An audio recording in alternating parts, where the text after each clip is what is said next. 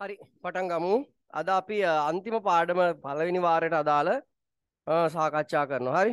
අන්තිම පාඩම පොඩ්ඩක් පරක් වුණා. පටන් ගන්න. රයිට් ගන්න. ධ්වනිය පාඩම ගන්න. හරි. හරිම ලේසි මේ පාඩම අමාරු නෑ. කෙටි පාඩමක්. රයිට් දැන් මට කියන්න ආගන්න ළමයි. දැන් ඔය ධ්වනිය කියන එක ඉගෙන ගත්තා 7 වසරෙත් ඉගෙන ගත්තා. 11 වෙනි පාඩම මට මතක විදියට. ධ්වනිය. එතකොට ධ්වනිය කියන එක ඇති වෙන්නේ කොහොමද? ඒ හතේදී කියලා දුන්නා. ධ්වනිය ඇති වෙන එක. මොනවද? කම්පනයක් නිසා නේද? දැන් මතකද අර 7 වසරේ ඔයගලන්ට මේ උගුර අල්ලගෙන හිමින් කතා කරන්න, හයියෙන් කතා කරන්න, මේ උගුර අල්ලන් කතා කරනකොට දෙදරනෝ නේද? අපේ දැන් මගේ ශබ්දය, මගේ කටහඬ, ධ්වනිය එන්නේ කොහොමද? ස්වර මතකද ඒවා? මොනවාද? ස්වර තන්ත්‍ර කියලා જાතියක් අපේ මේ ස්වරාලයේ තියෙනවා. ඒවා කම්පණය වෙලා තමයි ශබ්ද නිෂ්පාදනය වෙන්නේ. ස්වර තන්ත්‍ර. ඉතින් ඕනම තැනක ශබ්දය හැදෙන්නේ කොහොමද?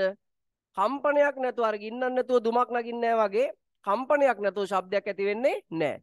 දැන් මේ ෆෑන් එක කරකිනකොටත් මොකක්ද ඇති වෙන්නේ? මේ ෆෑන් එක වැඩ කරන්නේ නැද්ද?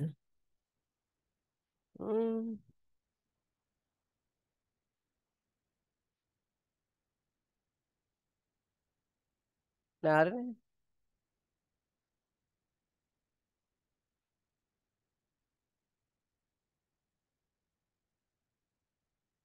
හරිනේ. හරි? ආගන්න. ළමයි කම්පනයක් එන්නම ඕනේ හොඳට අහගන්න. කම්පනයක් එන්නම ඕනේ මොකක් ඇති වෙන්නද? මොකක් ශබ්දයක් එන්න කොතනක හරි කම්පනයක් වෙන්නම ඕනේ. අපි ඕක මේ පොඩි පන්ති වලදී 6 අවස්ථ ඉගෙන ගත්තේ කම්පනයක් කියන්නේ මොන වගේ එකක් කියලාද? මතකද ඔයගලන්ට? 6ත් තිබුණ ධ්වනිය. 6ත් තිබුණනේ ධ්වනිය. එතකොට අපි කියලා දුන්නා ඔයගලන්ට දැන් කාගෙන් හරි ආන පුතේ කම්පනයක් කියන්නේ මොකද්ද කියලා. එතකොට ඔයගොල්ලෝ කියන්නේ 6 අවස්ථ කිව්වේ මොකද්ද? ඔබ මොබ චලනයක්. මතකද? ඔබ මොබ චලනයක් කම්පනයක් කියන්නේ. හරි? මේ වගේ මේ කම්පනයක්. ඔබ මොබ. ඔබ මොබ කියන්නේ මොකක්ද? එක පැත්තකටයි අනිත් පැත්තට. දෙපැත්තකට ඔබ මොබ කම්පණය. පැහැදිලි අපිට කියන කාරණේ කම්පනයක් කියන්නේ මේ වගේ චලනයක්. ඉතින් අපි දැන් ලියමු. අපෙන් අහනවා ශබ්දයේ හේවත් ධ්වනිය නිපදවන්නේ කෙසේද? ලියන්න. කම්පනයක් මගින්. කම්පනයක් මගින්.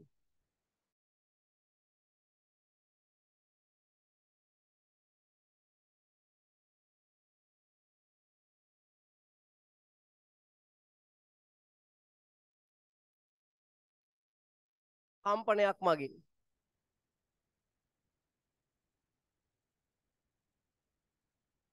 කම්පනයක් මගින්.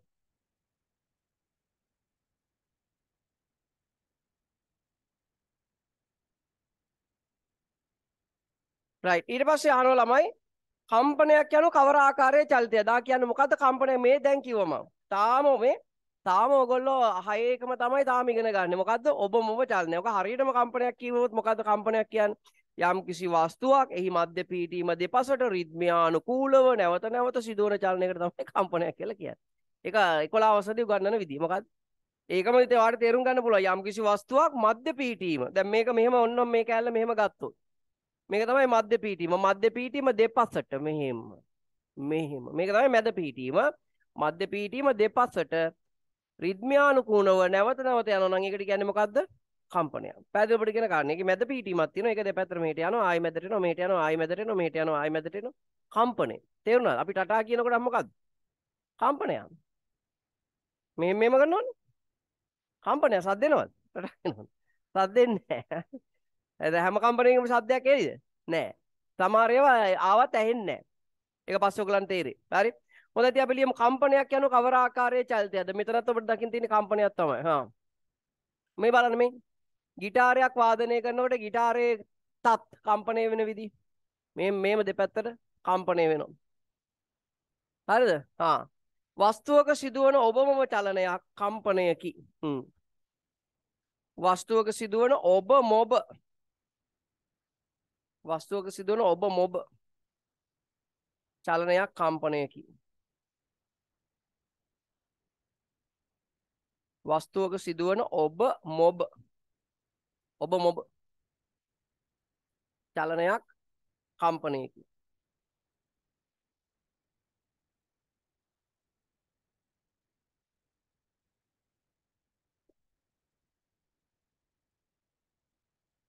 ඔය තමයි ඔයගොල්ලන්ගේ මට්ටමට කියන්නේ. හැබැයි අර හරිම එකත් ඔයාලට තේරුම් ගන්න පුළුවන් ඕනනම් ඈ. රයිට් ඊළඟට අපෙන් අහනවා කම්පන චලනයක් දැකගත හැකි අවස්ථාවල් සඳහා නිදසුන් දෙන්න. කම්පන චලනය මේ බලන්න ඕන කම්පන චලනය සඳහා එකක්. මේ මොකද්ද? කලම්පය. ඔයගොල්ලෝ දැකලා තියෙනවද ළමයි මේ කලම්පය දැකලා තියෙනවද ඔයගොල්ලෝ මේක? කොහෙද තියෙන්නේ මේක? කම්මලේ තියෙනවා. යම්කිසි වස්තුවක් තදට අල්ල ගන්න ඕන නම් මෙන්න මේක කරකවලා මෙන්න මේ දෙක අතරට ඒක තියලා තද කරාම ආයෙ හොඳට ඊටිනවා. කලම්පය. දඬු අඬුව කියන එක අහලා තියෙනවද? ඒක තමයි මේ තියෙන එක. දඬු අඬුව කියන්නේ කම්මලේ දැන් මොකක් හරි කපන්න ඕන නම් දඬු අඬුවට තියලා හොඳට තද කරලා තමයි කපන්නේ. ඒක තමයි මේ කලම්පය. එතන මේ කලම්පයට අපි තියෙනවා මොකද්ද? කියත් පටියක්. දන්නවනේ දර චූටි කියත් පටි තියෙන්නේ. කියත් පටි තියෙන්නේ එකක් අරගෙන තියලා මේ පැත්තට ඇදලා අතාරිනවා. එතකොට ළමයි යා මෙතෙන්ට කියලා නවතිනවද? නැහැ. මේ පැත්තට ඇදලා ඇතරිය ඩ්‍රර් ගාලා මේව දෙපැත්තට යනවා. දැන් අපි මේ වගේ මේ වගේ අඩි රූලක් මේම තියලා ඔය ඇහෙන තද්දේ ඩ්‍රුන් ගාලා මොකද කරන්නේ? මේ එක පැත්තකට ඇදලා ඇතරියා මේක එතනින් නවතින්නේ මෙහෙම කම්පණය වෙනවා. පැහැදිලිද? එතකොට එතනින් මොකක්ද වෙන්නේ? ශබ්දයක් නිකුත් වෙනවා. ශබ්දයක් නිකුත් වෙනවා. ඩ්‍රර් ගාලා එන්නේ ශබ්ද මේ. ඔය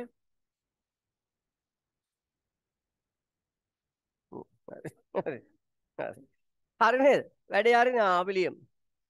ඉතින් මේ කලම්ප කර ඇති කියත් පටිය එක් පැත්තකට ඇද ඇතැරියොත් කුමක් සිදු වෙලා ලියන්න. කියත්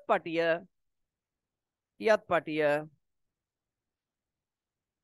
එහි මධ්‍ය පිහිටීම දෙපසට කියත් පටිය එහි මධ්‍ය පිහිටීම දෙපසට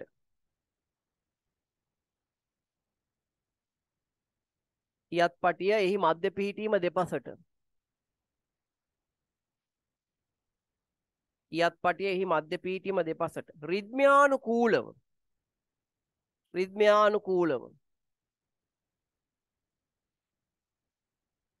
නැවත නැවත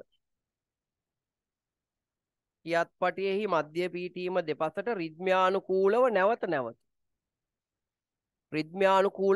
නැවත චලනය වේ.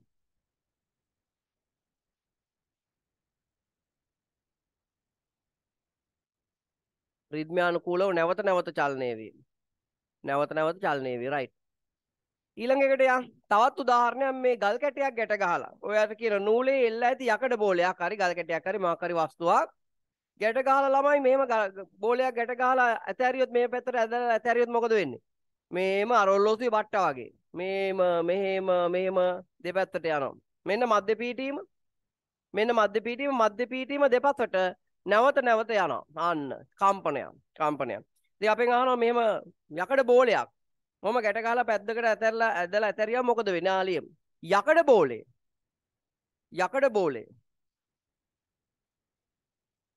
බෝලේ එහි මධ්‍ය පිහිටීම දෙපසට යකඩ බෝලේ එහි මධ්‍ය පිහිටීම දෙපසට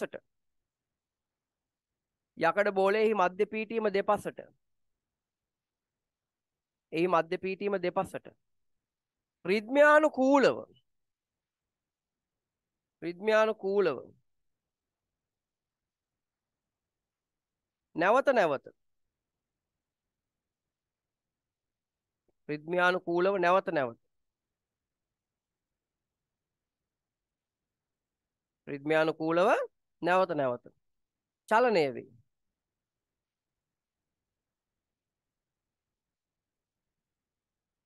ඔය ඉතින් ලේසි. දැන් ඔන්න මේක නම් ළමයි ටක්කෙටම දැන් මම ඊළඟට හතරවෙනි ප්‍රශ්නේ කම්පන වාරයක් කියන්නේ මොකක්ද කියලා උගන්වන්නයි යන්නේ.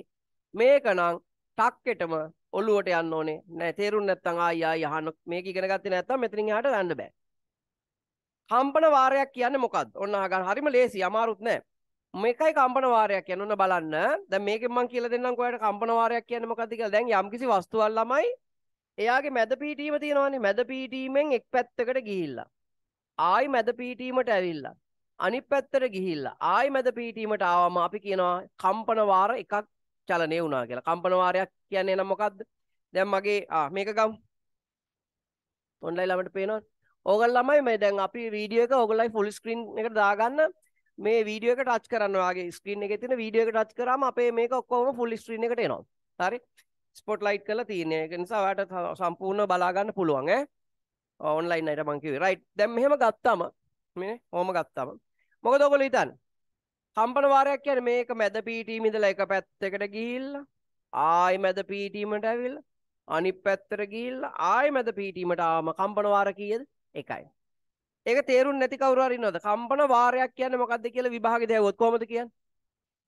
කොහොමද කියන්නේ? වස්තුවක් මැද පීටීමේ සිට එක් පැත්තකට ගොස් නැවත මැද පීටීමට පැමිණ අනිත් පැත්තට ගොස් නැවත මැද පීටීමට ආවම කම්පන වාර 1යි. තේරුණාද ඔයගලන්ට? වැඩි තේරුණාද? කම්පන වාරයක් කියන එක තේරුණාද? මේම ගියා, මේම ගියා, මේම ගියා, මේම ගියා. එක කම්පන වාරයක් කියන්නේ ඕකට. ලියමු දෙනා. තේරුම් නැති අය කවුරු හරි කම්පන වාරය. පැහැදිලිද? රයිට් ලියමු එනම්. අපෙන් අහනවා කම්පන වාරය ලෙස අදහස් වන්නේ කොහොමද? දාලියන්. වස්තුවක් මධ්‍ය පීඨීමේ සිට වස්තුවක් මධ්‍ය පීඨීමේ සිට වස්තුවක් මධ්‍ය පීඨීමේ සිට වස්තුවක් මධ්‍ය පීඨීමේ සිට එක් පැත්තකට චලනය වී වස්තුවක් මධ්‍ය පීඨීමේ සිට එක් පැත්තකට චලනය වී එක පැත්තකට ගිහිල්ලා වස්තුවක් මධ්‍ය පීඨීමේ සිට එක් පැත්තකට චලනය වී එක් පැත්තකට චලනය වී නැවත මධ්‍ය පීඨීමට පැමිණ ආයෙනවා මැදට එක් පැත්තකට චලනය වී නැවත මධ්‍ය පීඨීමට පැමිණ නැවත මධ්‍ය පීඨීමට ඇවිල්ලා නැවත මධ්‍ය පීඨීමට පැමිණ නැවත මධ්‍ය පීඨීමට පැමිණ ඉන්පසු අනෙක් පැත්තට චලනය වී ඉන්පසු අනෙක් පැත්තට චලනය වී අනෙක් පැත්තට චලනය වී නැවත මධ්‍ය පීඨීමට පැමිණීම නැවත මධ්‍ය පීඨීමට පැමිණීම නැවත මධ්‍ය පීඨීමට පැමිණීම කම්පන වාරයකි එක කම්පන වාරයක් කම්පන වාරයක්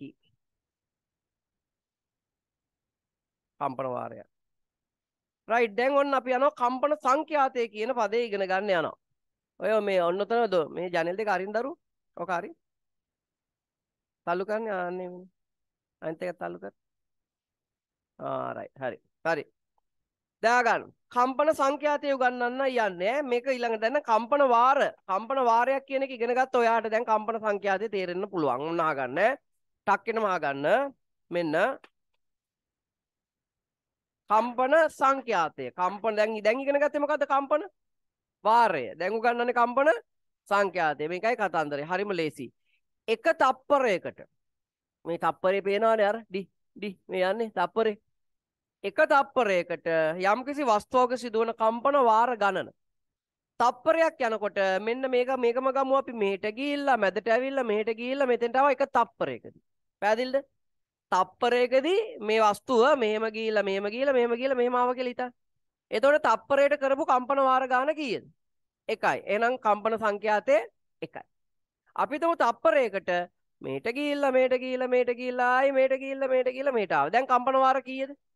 තප්පරයට කම්පන වාර කීයක් වුණාද? 2යි. දැන් කම්පන සංඛ්‍යාතය කීයද? 2යි. හරි.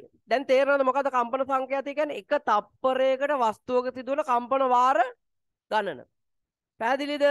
තප්පර එකකට සිදුවන කම්පන වාර ගණනට කියනවා අපි මොකද්ද? කම්පන සංඛ්‍යාතය. දැන් කියන්න බලන්න. ඔන්න තප්පරයකට ළමයි යම්කිසි වස්තුවක් හරිද? කම්පන වාර 5ක් සිද්ධ කරා. 5ක් කියන්නේ මේට කියලා මේට 1යි 2යි 3යි මෙහෙම 5ක්. හරි? තප්පරයකට. සංඛ්‍යාතය කීයද? 5යි. තප්පර. හරි. එහෙනම් දැන් මේක කියන්න ඕන ගණන් පුළුවන් නම්. තප්පර දෙකකදී කම්පන වාර 20ක් කරා නම් තප්පර දෙකකදී කම්පන වාර කීයද? 20යි. එහෙනම් සංඛ්‍යාතය කීයද? 10යි. ඇයි? සංඛ්‍යාතය කියන්නේ හැමතිස්සෙම බලන්නේ තප්පර දෙකකටවත් 5කටවත් 10කටවත් නෙවෙයි කීයකටද බලන්නේ? එකකට. එක තප්පරයකට වෙන කම්පන වාර ගන්න. තේරුණාද ඔයගලන්ට? එතකොට තප්පරයකදී වෙන කම්පන වාර ගන්නට අපි කියන්නේ මොකද්ද? සංඛ්‍යාතය. දැන් උදාහරණයක් විදියට ඔක අපිට හිතා ගන්නත් බැරි තරම් සංඛ්‍යාත තියෙන සංඛ්‍යාත තියෙනවා. දැන් උදාහරණයක් විදිහට අපි මම දැන් ට්‍රිකින් සරසුල් සෙට් එක ඔයගොල්ලන්ට පෙන්වන්න සරසුල. හරි. ඊට අමතරව දැන් අපි ගත්තොත් එහෙම වවුල වගේ සතෙක් එයාට පුළුවන් තප්පරයකට 72000 වාරයක් 72000 වාරයක් හිතන්නවත් පුළුවන්. දැන් මේ එක තප්පරේ යනකොට 72000 වාරයක් 72000 වාරයක් මේ මෙහෙම කරනකොට කී පාරද 72000 වාරයක් කම්පන කරන්න පුළුවන් කම්පන සංඛ්‍යාතයක් ඇති කරන්න පුළුවන්. අපිට නිකන් හිතා තප්පරේට අපිට නිකන් එකක් හිතා ගන්නත් අමාරුයිනේ. තප්පරේ යනකොට එකක් තප්පරේ මෙහෙම ඩොග් ගාලා යනකොට එක කම්පන වාරයක් වෙන එකත් හිතා ගන්න අමාරුනේ. සමහර සත්තු එක තප්පරයකදී 72ක් නෙවෙයි 72000 72000 කියන අංකය දන්නවනේ. 72000 වාරයක් ඩු ඩු ඩු ඩු ගාලා කම්පණය කරනවා. ඒගොල්ලන්ගේ ස්වර තන්ත්‍ර. ඒක අපිට ඇහෙන්නෙත් නැහැ. ඇයි අපේට ඇහෙන්නේ කීයද? හර්ට්ස් 20යි 20000 අතර ශබ්ද තරංග විතරයි. ඔයගොල්ලෝ දැන් හිතනවාද මෙතන තියෙන හැම සද්දයක්ම ඔයගොල්ලන්ට ඇහෙනවා කියලා? නෑ. අපිට ඇහෙන්නේ නැහැ. සමහර සත්තුන්ට අපිට වඩා පරාසයක් ඇහෙනවා. මෙතන තියෙන සමහර සද්ද අපිට ඇහෙන්නේ නැහැ. අපිට ඇහෙන්නේ ළමයි හර්ට්ස් 20ට අඩු 20ට වැඩි 20000ට අඩු ඒවා විතරයි.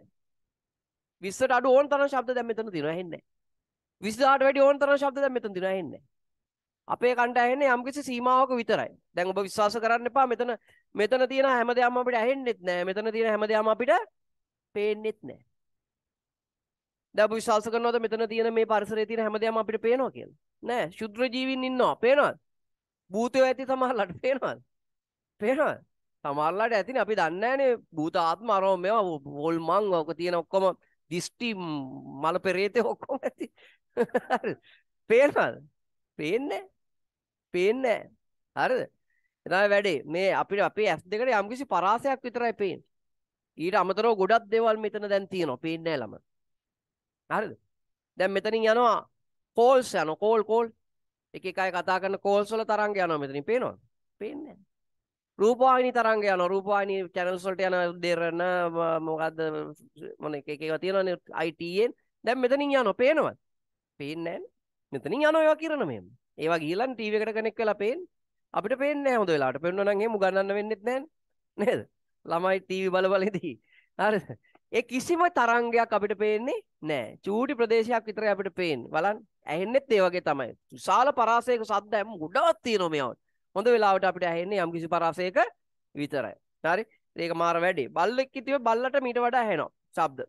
අපිට වඩා ඇහෙන ප්‍රමාණය වැඩි. රයිට් කෙසේ වෙතත්. දැන් කම්පන සංඛ්‍යාතය පැහැදිලිද? හා කියන කම්පන සංඛ්‍යාතය කියන්නේ මොකද්ද? එක තප්පරයකට වෙන කම්පන වාර ගණන. එක තප්පරයකට වෙන කම්පන වාර ගණන. තප්පර 10කදී කම්පන වාර 100ක් වුණොත් තප්පර 10කදී කම්පන වාර කීයද? 100යි. කම්පන සංඛ්‍යාතය කීයද? 10යි. දැන් තේරෙනව නේද ඔයගලන්ට වැඩි? එහෙනම් ලියමු. කම්පන සංඛ්‍යාතය කම්පන වාරය හරි. මං කියන්නම් මේක මීට වඩා හොඳට කරන්න කියලා ලියන්න මං කියන්නම්. ඒකක කාලයකදී මං කියන එක ලියන්නකො.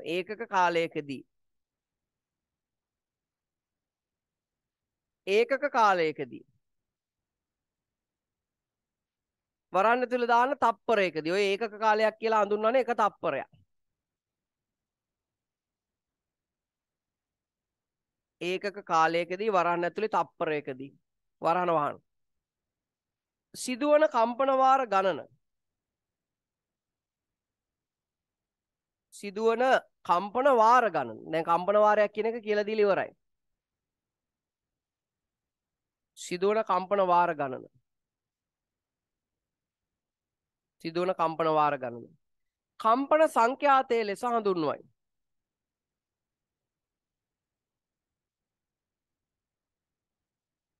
කම්පන සංඛ්‍යාතයේ ලෙස හඳුන්වයි.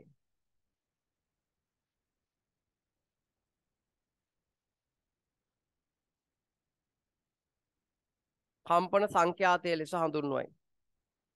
රයිට්. කම්පන සංඛ්‍යාතය මනින්නේ කුමන ඒකකයෙන්ද? ළමයි කම්පන සංඛ්‍යාතය මනින්නේ හර්ට්ස්. හිටියා විද්‍යාඥයෙක් මේ බලන්න යා. මෙන්න යා. හෙන්රිච් රුඩෝල්ෆ් හර්ට්ස්. එයාගේ නම හෙන්රිච් රුඩෝල්ෆ් හර්ට්ස්. මෙන්න මේ එයාගේ හර්ට්ස් කියන පදේ. එයාගේ නම හර්ට්ස්. හරිද? එයාට ගරු කිරීමක් විදියට සංඛ්‍යාතය මනින්නේ මොනවෙන්ද? H capital H simple Z. Hertz. මෙයාට ගරු කිරීමක් විදියට තමයි ඒකකේ දීලා තියෙන්නේ. ආයෙ නම් ලියන්න. කම්පන සංඛ්‍යාතය මනින්නේ කුමන ඒකකයෙන්ද? හර්ට්ස්. HZ. ඔන්න ලියා ගන්න ලියන විදියත්. hertz hertz HZ කම්පන සංඛ්‍යාතයමයිනේ hertz වලින් ඈ hertz කියන විද්‍යාඥයාට ගරු කිරීමක් විදියට මේ විද්‍යාඥයා මාර සොයා ගැනීම ටිකක් හොයාගත්ත කෙනෙක් ඈ ඔයගොල්ලෝ දන්නේ නැන්නේ මෙයා ගැන කොටිම කියනවා නම් වයර්ලස් තාක්ෂණය මොකද්ද වයර්ලස් තාක්ෂණය කියන්නේ දැන් මගේ ෆෝන් එක මේ වෙලාවේ මට ඕන ලෝකේ ඕනම තැනක ඉන්න යාළුවෙකුට ඕන කෙනෙකුට කතා කරන්න පුළුවන් වයර් එකක් සෙට් වෙලා තියෙනවද නැහැ වයර්ලස් කියන්නේ ඒකයි වයර් නැහැ ඉතින් මේ වයර් එකක් නැතුව සංනිවේදන කටයුතු සඳහා ඒ තාක්ෂණය හොයා ගැනීමට පුරෝගාමීව කටයුතු කරගෙන තමයි කවුද හර්ට්ස් එයා නොතිබෙන්න සමහරලාට අපි තාමත් ගෙදර ලෑන්ඩ්ලයින් එක විතරයි මේ මොබයිල් ෆෝන් නැහැ ගෙදර ලෑන්ඩ්ලයින් එක වයර් එකකින් සෙට් වෙන්නේ මේක වයර්ලස්නේ මේක වයර්ලස් තාක්ෂණය හොයාගන්න ගොඩාක් පරීක්ෂණ කරපු කෙනෙක්. හරිම වැදගත් ඈ. රයිට් හර්ට්ස් ගේ හරි. ඊට පස්සේ අන්න දැන් ඔයා 7 වෙනි ප්‍රශ්නේ, 8 වෙනි ප්‍රශ්නේ, 9 වෙනි ප්‍රශ්නේ තනියම කරන්න ඕනේ. තනියම කරන්න ඕනේ. දැන් ඔයාලට පුළුවන් කරන්න. තනියම කරන්න. මම එතකන් සරසූල් සෙට් එක අරන් එන්න.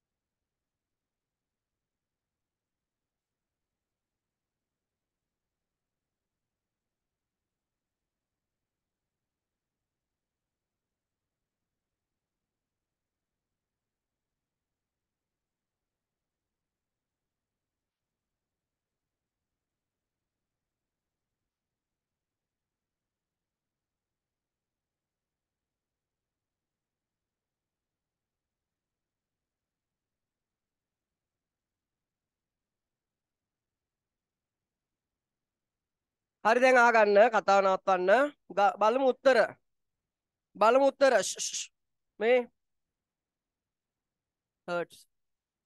ඕක තියෙද්දෙන් කිසියම් වස්තුවක් තප්පරයකට කම්පන වාර 50ක් කම්පන 50ක් ඇති කරයි නම් එහි සංඛ්‍යාතය කීයද? 50යි හර්ට්ස්. කොහොමද ලියන්නේ? 50යි H Z ඊට පස්සේ කිසියම් වස්තුවක් තප්පර දෙකකදී ළමයි තප්පර දෙකකදී කම්පන 40ක් කරනවා නම් තප්පරයට කීයද? 20යි. එහෙනම් දෙවෙනි ඒකට උත්තරේ කීයද? 20යි හර්ට්ස්. ඊළඟට කිසියම් වස්තුවක් තප්පර 5කදී කම්පන 50ක් කරනවා නම් තප්පරයට කීයද? 10යි. 50 5න් බෙදන්න ඕනේ. 10යි හර්ට්ස්. 10යි හර්ට්ස්. රයිට්. ඔන්න දැන් අපි යනවා ඕගනයක් හෝ පියානෝවක් හෝ සෛලපෝණයක් හෝ ඈතින් නැති යතුරු පුවරු දෙකක් වාදනය කර එම හඬට සවන් දෙන්න. ඔබට කුමක් නිරීක්ෂණය කළ හැකිද? දැන් අහගන්න. දැන් මංගාව මගා ඕගනයක් තියෙන කැඩිලා තියෙන්නේ. ඒක හදන්න දෙන ඉන්න කාලෙත් තිස්සේ මේ බැරි වුණා. ඒක තියෙන කාලේ මම ඕගන් එක ගහලා ඕගලන්ට මේක කියලා දෙනවා. දැන් මේකේ කියන්නේ ඕගන් එක හෝ පියානෝවක හෝ ඈතින් නැති යතුරු දෙකක් වාදනය කරා. ඒ කියන්නේ මෙන්න මේ යතුරක් කියන්නේ මේ වගේ එකක්. මේ කී එකක්. මේක වාදනය කරන්න ඊට පස්සේ මේ කෙලවර එක වාදනය කරන්න. ඈතින් නැති යතුරු දෙකක් වාදනය කරන්න. දැන් මේකෙන් මම වාදනය කරලා පෙන්නන්නම්. හරි? විදුලි යෝගනේ මගේ වැඩ කරන්නේ නැහැ කැඩිලා. ඉතින් මේකේ ඔන්න වාදනය කරොත් මම දන්නේ ඔන්ලයින් ළමයිට ඇහෙද කියලා සද්දේ. ඔන්න බලන්න.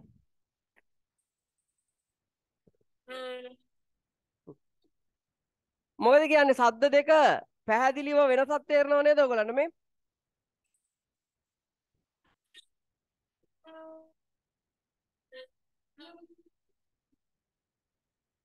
මේ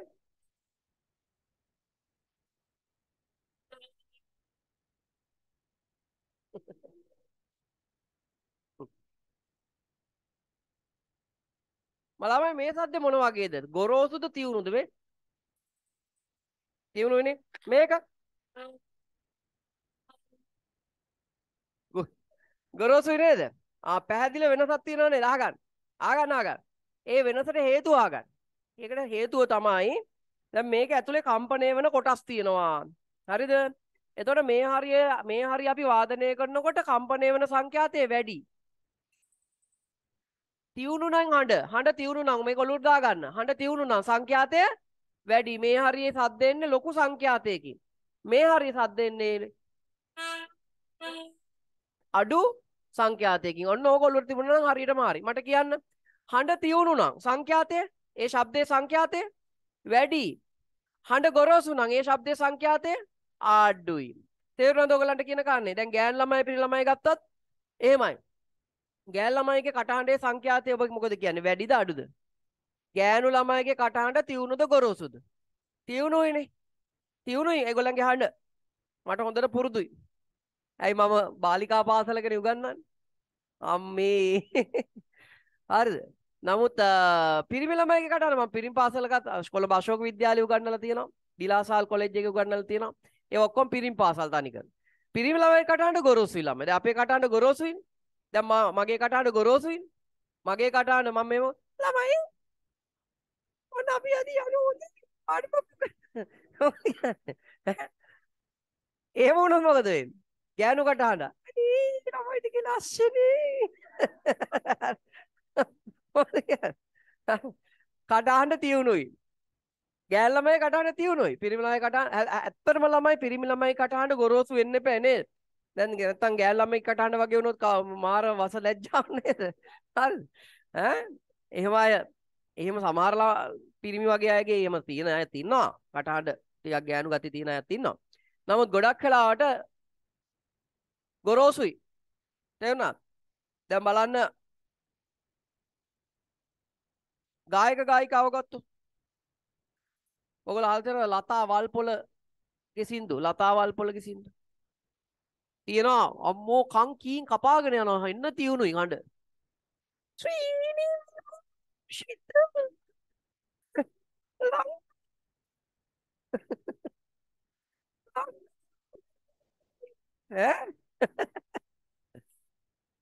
ආදරේ සින්දුව සිවුනි එන ගොරෝසුයි. අපි ගත්තොත් කපුගේ මාස්ටර්ගේ සින්දුව අහලා තියෙනවද? අපිට කියන්නත් බෑ දුක හාදු දෙන රැයේ පැහැදිලිද? එන ගොරෝසුයි. ඔය අපිටත් වඩා ගොරෝසුයි. බොර ගාලනේ සිද්දාද. පැහැදිලිද? දැන් මම මේ කියන එක තේරුම් ගන්න. යම්කිසි හඬක් තියුණු නම් කියන්න දැන් සංඛ්‍යාතය වැඩිද අඩුද? වැඩි. යම්කිසි හඬක් ගොරෝසු නම් සංඛ්‍යාතය අඩුයි. දැන් ඔයගොල්ලන්ගේ බෑන්ඩ් එක ගන්නකො ඉස්කෝලේ බෑන්ඩ් එකේ ඉන්නව නේද ලොකු බේස් ඩ්‍රම් එක ගහන එක්කෙනා. ඒකෙන් ගන්නවනේ ඩොං ඩොං මොකද කියන්නේ? සංඛ්‍යාතයේ වැඩිද අඩුද? හරියට කියන්නේ අඩුයි. ඉස්සරහන් යනවා තව සයිඩ් ඩ්‍රම් කියලා જાතියක් දන්නා. සංඛ්‍යාතය වැඩි. තේරෙනව නේද ඔයගොල්ලන්ට මේ කියන කාරණේ? ඔන්න ඕක ඔලුවට දා ගන්න ඕනේ ඈ. සංඛ්‍යාතයේ කතන්දරයට අපි දැන් ඉන්නේ. මම ඔයගොල්ලන්ට එවනවා තව ටිකකින් මේ ටියුනින් ෆෝක්ස්. මොනවද ටියුනින් ෆෝක්ස් කියන්නේ? සරසුල්. සරසුල් හරි. හරි අපි බලමු. දැන් අපෙන් අහනවා. මොකද්ද 10 වෙනි ප්‍රශ්නේ? ඕගනයක් හෝ පියානෝක ඈත ස්වර දෙකක් වාදනය කර සවන් දෙන්න අනිවාර්යෙන් ඔයාලට වෙනසක් දැනෙනවා. ලියන්න. ලියන්න. එම හඬ දෙකේ පැහැදිලි වෙනසක් ඇති බව නිරීක්ෂණය කළ හැක. දැන් දැක්කනේ. එම හඬ දෙකෙහි පැහැදිලි වෙනසක් ඇති බව නිරීක්ෂණය කළ හැක. ඒ හඬ දෙකේ පැහැදිලිව ඔයාලට දැනුණ වෙනසක්. ඒකට හේතුව ඒවයි සංඛ්‍යාතයේ වෙනස් ළමයි. එම හඬ දෙකේ පැහැදිලි වෙනසක් ඇති බව නිරීක්ෂණය කළ හැක.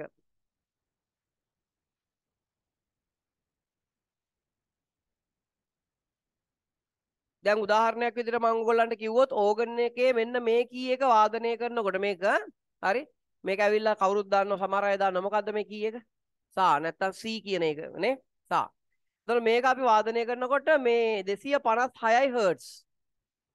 හර්ට්ස් 256න් තමයි ශබ්ද එන්නේ. ඒ ශබ්ද තරංගයේ සංඛ්‍යාතය 256යි. හරිද? හැබැයි මෙන්න මේක ඊට උඩින් තියෙන උච්ච වාදනය කරනකොට 512යි හර්ට්ස්.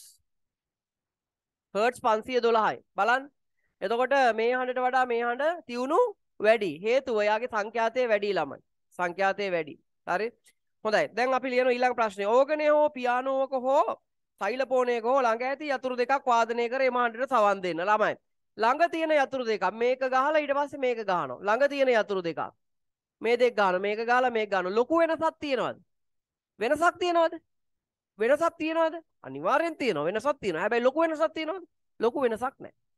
හරි? දැන් මේකේ වුණත් මං හිතන්නේ මේ කො වෙනසක් තියෙනවනේ මේ ස්වර දෙක. වෙනසක් තියෙනවා. ලොකු වෙනසක් තියෙනවද කලින් වගේ? නෑ. හැබැයි වෙනසක් තියෙනවා පැහැදිලිව ඇහෙනවා. ආයෙන අපි ලියනවා ඒකට උත්තරේ. දෙවෙනි එකට උත්තර ලියන්න. ලියන්න. එම හඬ දෙකේ සියුම් වෙනසක් ඇති බව නිරීක්ෂණය කළ හැක. ඒ කියන්නේ ළඟ ස්වර වාදනය කරනකොට ලොකු වෙනසක් නෑ. සියුම් වෙනසක් තියෙනවා.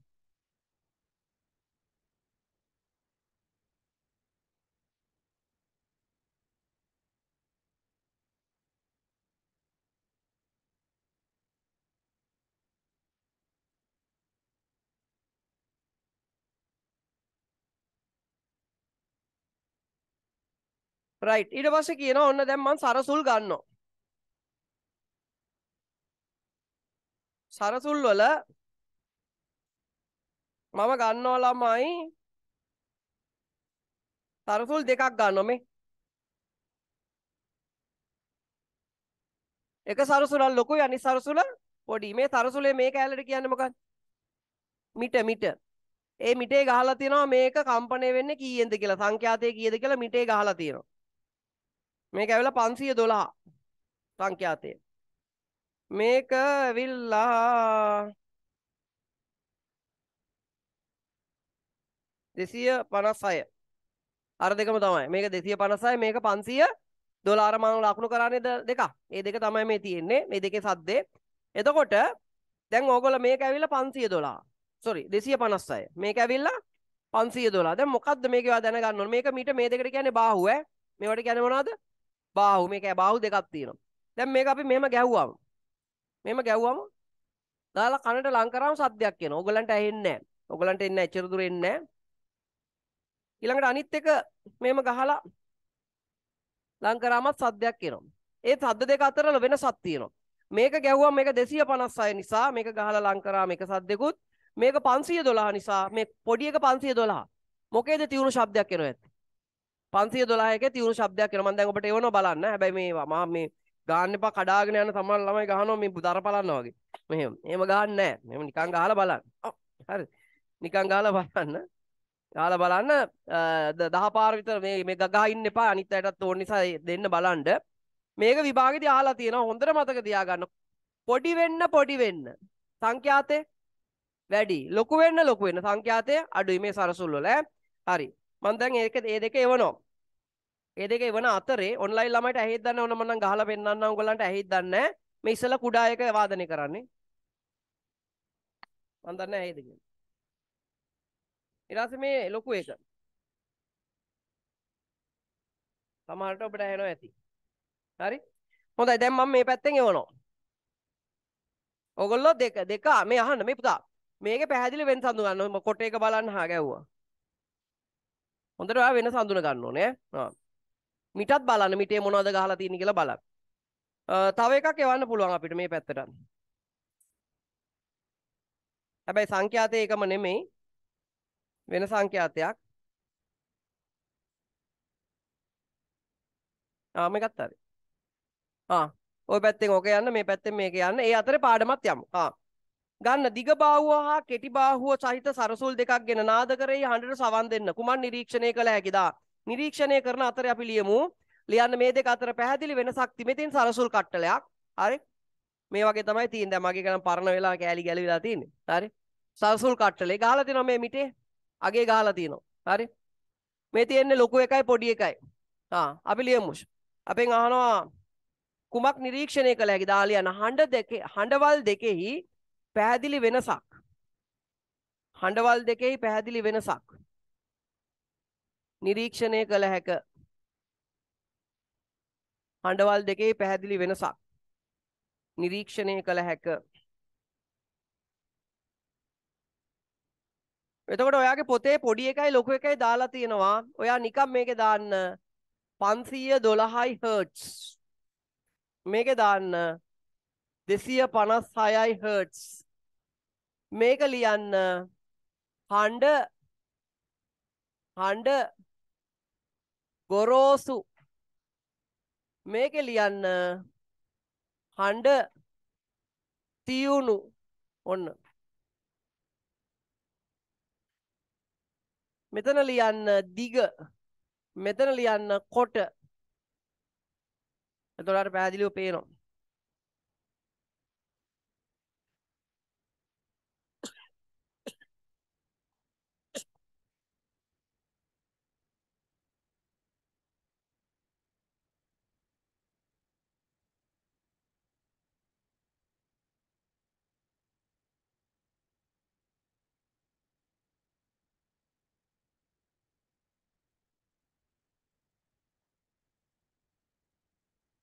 ගහලා බලලා යවන්න හැමෝටම අවස්ථාව දෙන්න ඒ සරසුල් කට්ටලේ වෙනස. සරසුල් දෙකෙන් ඇයි තියෙන වෙනස විභාගයේදී අහලා තියෙන ප්‍රශ්න. ඒකයි මම ඔයගොල්ලන්ට මෙවන්නේ බලලම තේරුම් ගන්න.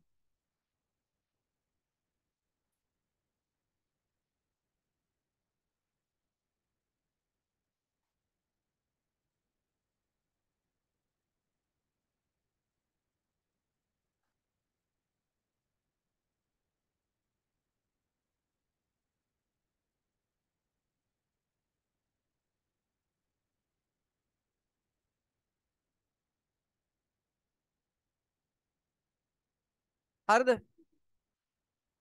හරි ඊළඟ ප්‍රශ්නෙට ඕක එක්කෙනයිනේ බලන්නේ අනිත් අය මාත් එක්ක ඉන්න ඕනේ ළමයි. ඊයත 10 11 12 යන ප්‍රශ්නවලදී අහගන්න බෑනේ ඉතින්. ඒ එක කරන එක්කෙනා විතර අනිත් අය මාත් එක්ක ඉන්න ඕනේ. අහගෙන ඉන්න ඕනේ. 10 11 12 ප්‍රශ්නවලදී හඬේ වෙනසක් නිරීක්ෂණය කළ හැකි බව ප්‍රකාශ වේ. එසේ හඬේ වෙනසක් නිරීක්ෂණය වන්නේ ඇයි? උත්තරය. ඇයි හඬ වෙනස් වුනේ? අර ඕගන් එකේ ඈත දෙකක් වාදේ. ඇයි මේ හඬ වෙනස් වුනේ? ඒ හඬවල් වල මොකක් වෙනස් නිසාද? ඒ හඬවල් වල මොකක් වෙනස් නිසාද? සංඛ්‍යාතය වෙනස් නිසා. ආලියන්. අපෙන් අහනවා නිරීක්ෂණය වන්නේ ඇයි? ආලියන්. එම හඬවල් වල සංඛ්‍යාතය වෙනස් නිසා. එම හඬවල් වල සංඛ්‍යාතය වෙනස් නිසා. දැන් ඔයාට ඔය සරසුල් දෙකේ සංඛ්‍යාතය වෙනස්. ඒතකොට ඔයාට මේ හඬවල් වල වෙනසක් දැනෙනවා. සංඛ්‍යාතය වෙනස් නිසා. රයිට් 14ට යනවා. විද්‍යාගාරයේ ඇති සරසුල් කට්ටලේ දිගින් වැඩිම සරසුල කම්පනය කරන විට නිපදන ශබ්දයේ සංඛ්‍යාතය ගැන කුමක් කිව හැකිද කියන්න. සංඛ්‍යා වැඩිද අඩුද කියලා අහන්න. සංඛ්‍යාතය අඩුයි. සංඛ්‍යාතය අඩුයි. අනිත් එකෙන් අහනවා දිග අඩුම සරසුල වාදනය කරනකොට සංඛ්‍යාතය වැඩි. අඩු වැඩි කියලා දාන්න තියෙනවා. ඔන්න මම පුළුවන් උපරිමෙන් ඕගොල්ලන්ට සංඛ්‍යාතය එහි හඬේ වෙනස්කම් සින්දුත් කියලා පුළුවන් විදියට කියලා දුන්න ඕනේ. හරි? දැන් ඔළුවේ තියෙන්න ඕනේ. right. දැන් ඒ කොටස ඉවරයි. සංඛ්‍යාතය වැඩි ඉවරයි. දැන් යන්නේ ධ්වනි ප්‍රභව ගැන කතා කරන්න. ධ්වනි ප්‍රභව ගැන කතා කරමු. හා. ධ්වනි ප්‍රභවයක් කියන්නේ කොහමද? මොකද්ද ළමයි මේ 6 උගන්වන්නේ? 6 ධ්වනිය නිපදවන ද්‍රව්‍යයක් නැත්නම් වස්තුවක්. දැන් මේ මොකද්ද? මේක මොකද්ද? ධ්වනි ප්‍රභවයක් මේකෙන් ශබ්දේ නිපදවන්න පුළුවන් මේ. ධ්වනි ප්‍රභව. මේක මොකද්ද? මොකද්ද? ධ්වනි ප්‍රභවයක්. සියලුම සංගීත භාණ්ඩ මොනවද? ධ්වනි ප්‍රභව. හැම සංගීත භාණ්ඩේ සද්දෙන් නැති සංගීත භාණ්ඩ තියෙනවද? නෑනේ. හරි? සියලුම ආගන්න. සියලුම ධ්වනි මේ සංගීත භාණ්ඩ ධ්වනි ප්‍රභව. හා මම ධ්වනි ප්‍රභවයක්ද? ඈ? ඇයි ළමයි මම ශබ්ද නිෂ්පාදනය කරන්නේ නැද්ද? බල්ලා ධ්වනි ප්‍රභවයක්ද? ඌ බව් බව් ගානවනේ. කුරුල්ලා ධ්වනි ප්‍රභවයක්ද? ඔව් ඔව්. වාහනේ ධ්වනි ප්‍රභවයක්ද? සද්දයක් එනවනේ වාහනේනේ. ඒවා ධ්වනි ප්‍රභව. මේ මේසෙ ධ්වනි ප්‍රභවයක්ද? නෑ. මේකෙන් සද්දයක් එන්නේ නෑනේ. වාහනෙන් සද්දයක් එනවා. මේකට ගැව්වොත් ඉතින් සද්දයක් එනවා. හරි. හොඳයි එහෙනම් අපි යමු ධ්වනි ප්‍රභව වලට. මේ සෛලපෝණිය කියන එක දන්නව නේද ඔයගොල්ලෝ? මේක දන්නවනේ. හරි. හා. එහෙනම් අපි යමු. ධ්වනි ප්‍රභව ආලියන්. ධ්වනිය හේවත් ශබ්දයේ නිපදවන උපකරණ ධ්වනි ප්‍රභව ලෙස හැඳින්වේ. මෙතන අපි පොඩ්ඩක් වෙනස් කරමු ධ්වනිය හේවත් ශබ්දයේ නිපදවන උපකරණ හෝ වස්තු. වස්තු හැම එකක්ම උපකරණ නෙමෙයි නේද? වස්තු.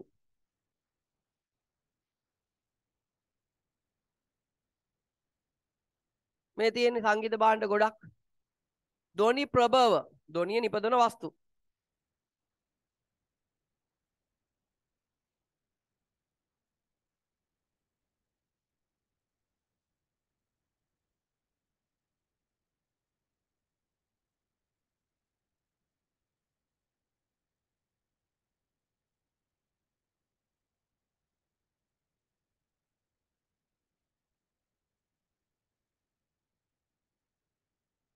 හරි ඊට පස්සේ 17 වෙනි ප්‍රශ්නෙට කියනවා ධ්වනිය නිබදවීමේදී කම්පන වෙන කොටස අනුව සංගීත භාණ්ඩ කොටස් තුනකට බෙදන්න පුළුවන්. දැන් මොනවද මේ සංගීත භාණ්ඩ කොටස් තුන? අය බලමු එකින් එක. මේ පළවෙනි එක පටල කම්පණය වීමෙන් හඬ උපදවන සංගීත භාණ්ඩ. දෙක වායු කඳන් කම්පණයෙන් හඬ උපදවන සංගීත භාණ්ඩ.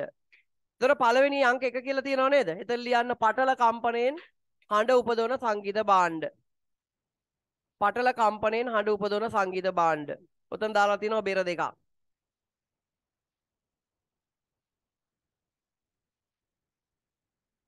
ඊට පස්සේ දෙවෙනි අංක 2 මම දාලා තියෙනවා මේ වායු කඳන් කම්පණයෙන් හඬ උපදවන සංගීත භාණ්ඩ. සුෂිර භාණ්ඩ කියලාත් කියනවා සුෂිර.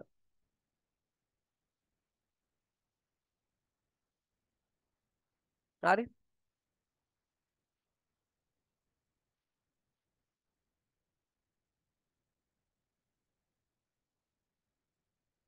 ඊට පස්සේ දඬු එහෙම නැත්නම් තන්තු කම්පණය වීමෙන් හඬ උපදවන සංගීත භාණ්ඩ. එහා පැත්තේ තියෙනනේ. ඒවට අපි කියන්නේ ළමයි තත් භාණ්ඩ කියලා. ස්ට්‍රින්ග් ඉන්ස්ට්‍රුමන්ට් කියලා කියනවා. තත් භාණ්ඩ. දැන් සිංහල සංගීතය කරන ළමයි කෝ ඉන්නකෝ බලන්න දේශීය සංගීතේ.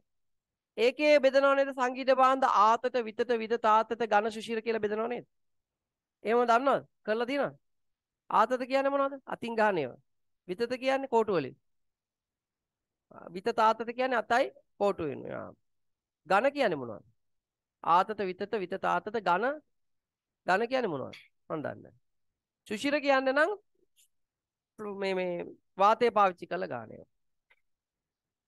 ආතත විතත විත තාතත ඝන සුෂිර.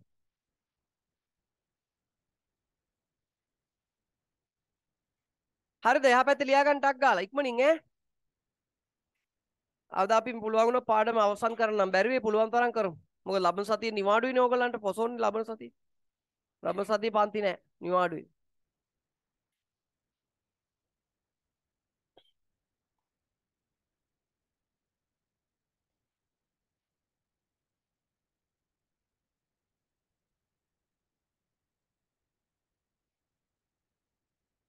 ටී කියන්නේ මේ සොරේ සා. දැන් සාරී ගම පද නිස වලට ඉංග්‍රීසියෙන් කියන්නේ CDE දන්නවා සංගීත කරනවා. නෑනේ. දැන් සා කියන එකට අපි ඉංග්‍රීසි නොටේෂන් වල ලියන්නේ C අකුර. ඒකයි. නෝට් එකේ නම.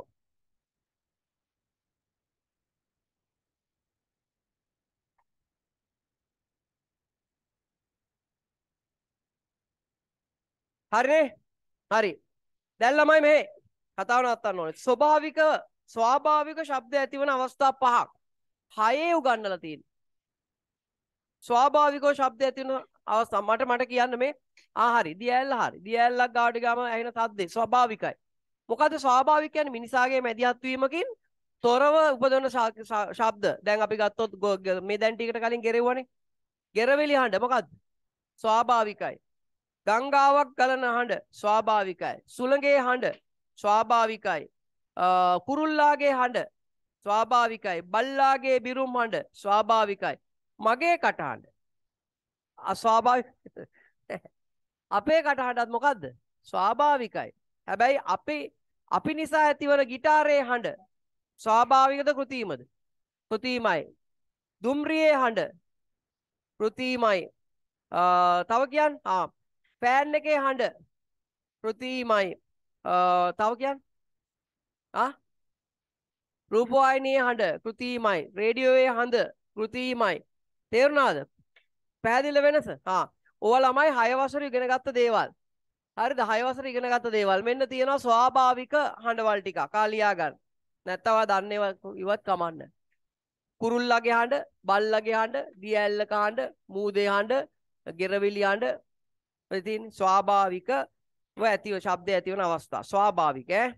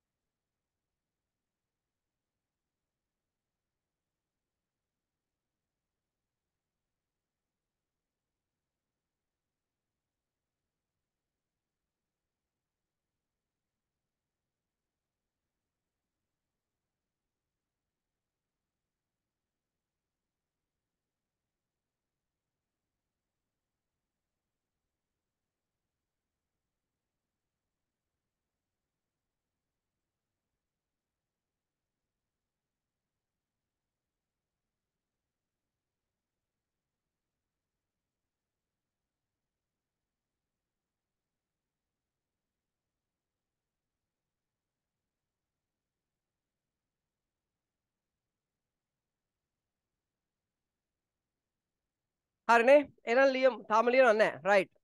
අපි ලියමු නම් කෘත්‍රිම ශබ්ද ඇතිවන අවස්ථා. කෘත්‍රිමව ශබ්ද ඇතිවන අවස්ථා මේ ගුවන් යානයේ හඬ, තනකොළ කපන යන්ත්‍රයේ හඬ, ශබ්ද විකාශකයේ හඬ ඕන තරම් ලියතයි කෘත්‍රිම ශබ්ද ආලියන්.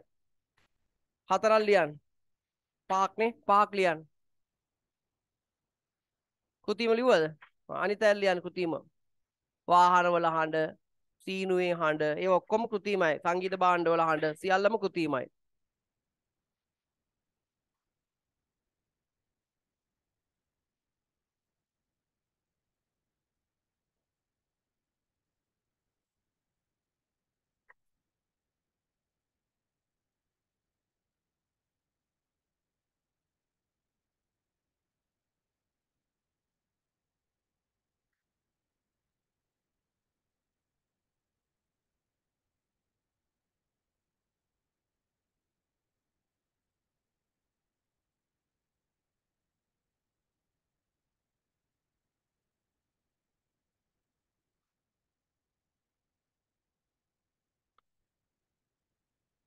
හරිද? දැන් ඇහුවනම් දෙන්න ඒගොල්ලන්ට යවලා තියෙන එක. 4 මෙවන්න දැන්. ඔයගොල්ලෝ ඇහුවද පිටිපස්සෙම කට්ටිය? ආවේ නැද්ද තාම? නෑ ඕකෙන් ටෙස්ට් කරා. දැන් කාගේද පිරිමි ළමයිගේ තියෙන්නේ? හරි. එවන්න ඕක යවන්න. අර දෙකෙන් ටෙස්ට් කරා ඒගොල්ලෝ. එවන්න ටක් ගාලා එවන්න ඉස්සරහට. නැත්තම් මේ ගායින්දී පැය ගානක්. එවන්න. මේ සෙට් එකේ එකක් අඩුයි. කළා මේ හෙලෝ හෙලෝ ඔව් good morning ඔව්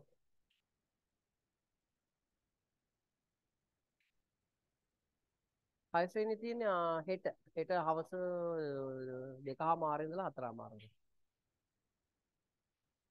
ඔව් හරි නෑ නෑ නෑ ඔව් ඉද විතරයි. ගාන දැන් මෙහෙමයි අපි මාසෙකට 1000ක් ගන්නවා පන්ති ගාස්තුව. ඊට පස්සේ ටර්ම් එකට දෙනවා අපි ටියුට් සෙට් එකක්. ඒකට 600ක් ගෙවන්න ඕනේ. ඒක එකපාරයි ගෙවන්න ඕනේ. ටර්ම් එකටම 600යි. ඔව් හරි හරි හරි ඕකේ. හරි හොඳයි. රයිට් ආගන්න. දැන් එවන්න හරිනේ බැලුවානේ ආයෙවන්න නැත්තම් ජන්ඩුන් ඩංගක මෙතන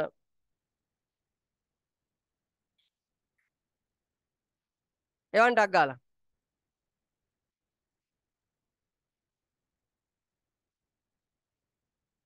හරි දැන් අහනවා අපෙන් ළමයි පියාඹන මීමැස්සෙකුගේ ගුමුගුමු නාදය ඇතිවන්නේ කෙසේද ගුමුගුමු නාදය දැන් බලන්න හෙලිකොප්ටරයක් මේ උයලට නගනවා තැන ඉඳලා තියනවාද ඔයගොල්ලෝ ඒ පෙති කැරගෙනකොට අමුතු සද්දයක් එනව නේද ෆෑන් එක කැරගෙනකොට අමුතු සද්දයක් එනවා ඕක හොඳට ඇහෙන්න නම් මෙහෙම තියාගත්තම හොඳට ඇහෙනවා ඇහෙනවද බලන්න දැන් මෙහෙමට වඩා වහිනා වගේ සද්දයක් එනවා කිසු කිසු කිසු ගාලා සද්දේ දැන් මෙහෙම කන වහගෙන බෑ මෙහෙම තියාගන්න අවලම කන වහගන්න බෑ දැන් ළමයි මෙන්න මීමැස්සා දැන් මේකගේ ගුමුගුමු නාදය දැන් ඕක ගුමුගුමු නාදය නෙවෙයි මීමැස්සගේ ඔයගොල්ලෝ මදුරුවගේ ගුමුගුමු නාදය අහලා තියෙනවද කන ගාවින් යනවනේද පාඩම් කර කර ඉන්නකොට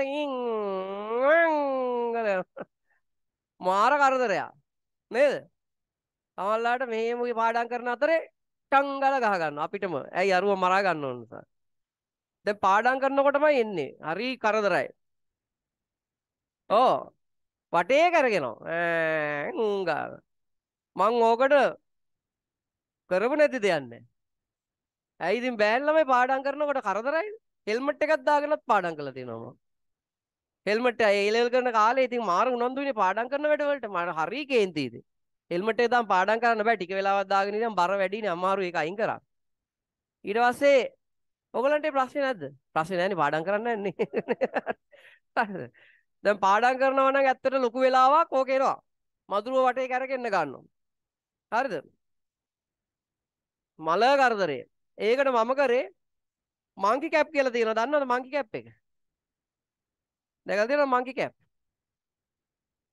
මංකි කැප් හොරු දාන්නේ මේ ඇස් දෙක විතරයි පේන්නේ ඒකක් ගත්ත පවුනුවේ අරගෙන ඒක දාගත්තම උට ගියාට ඇහෙන්නේ නැහැ මම ඝන කම්නේ ඇහෙන්නේ නැහැ ඒක දාගෙන පාඩම් කරා ෆෑන් එක දාගන්නකොට ටිකක් දාඩියයි නැත්තම් බෑ ඒ කියන්නේ අඛණ්ඩව පාඩම් කරනකොට ඔය එන ප්‍රශ්න ළමයිට ඉතින් එහෙම පාඩම් හරි අපි ලියමු මෙයාගේ ගුමුගුමු හඬ ඇහෙන්නේ කොහොමද කියලා ලියන්න ආනවා මෙයාගේ ගුමුගුමු ලියන්න ඔවුන්ගේ කුඩා පියාපත් වේගයෙන් දෙපසට සැලීම නිසා තමයි ඔය ගුමුගුමු නාදෙන්නේ ගුමුගුමු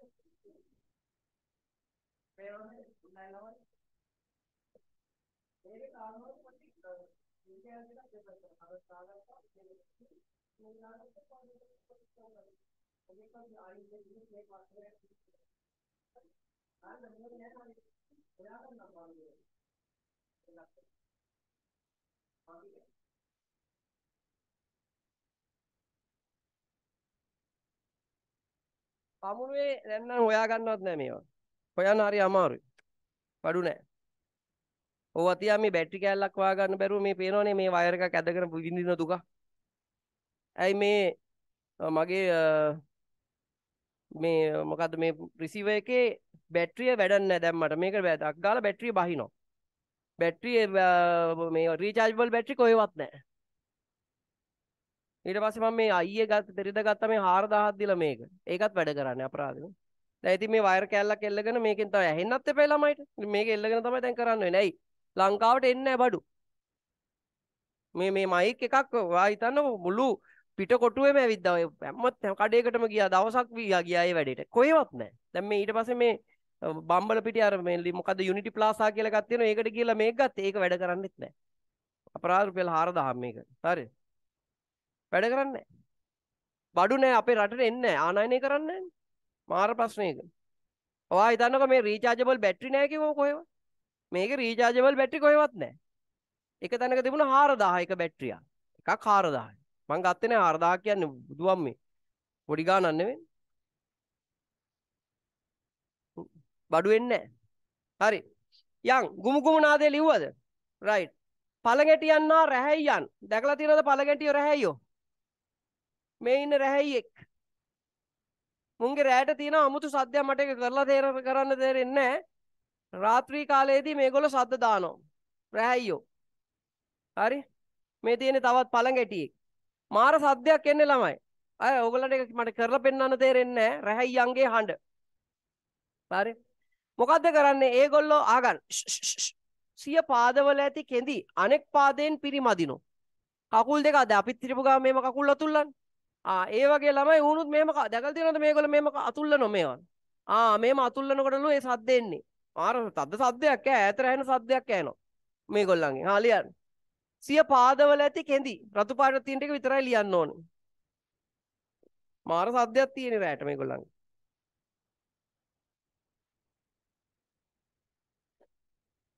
සිය පාදවල ඇති කෙඳි අනෙක් පාදයෙන් පිරිමැදීමෙන් ඇතිවන කම්පනය හේතුවෙන්. ඒ පාද දෙක එකට අතුල්ලනවා. එතකොට එනවා කම්පනයක්. ඒ කම්පනයෙන් තමයි ඔය ශබ්ද එන්නේ.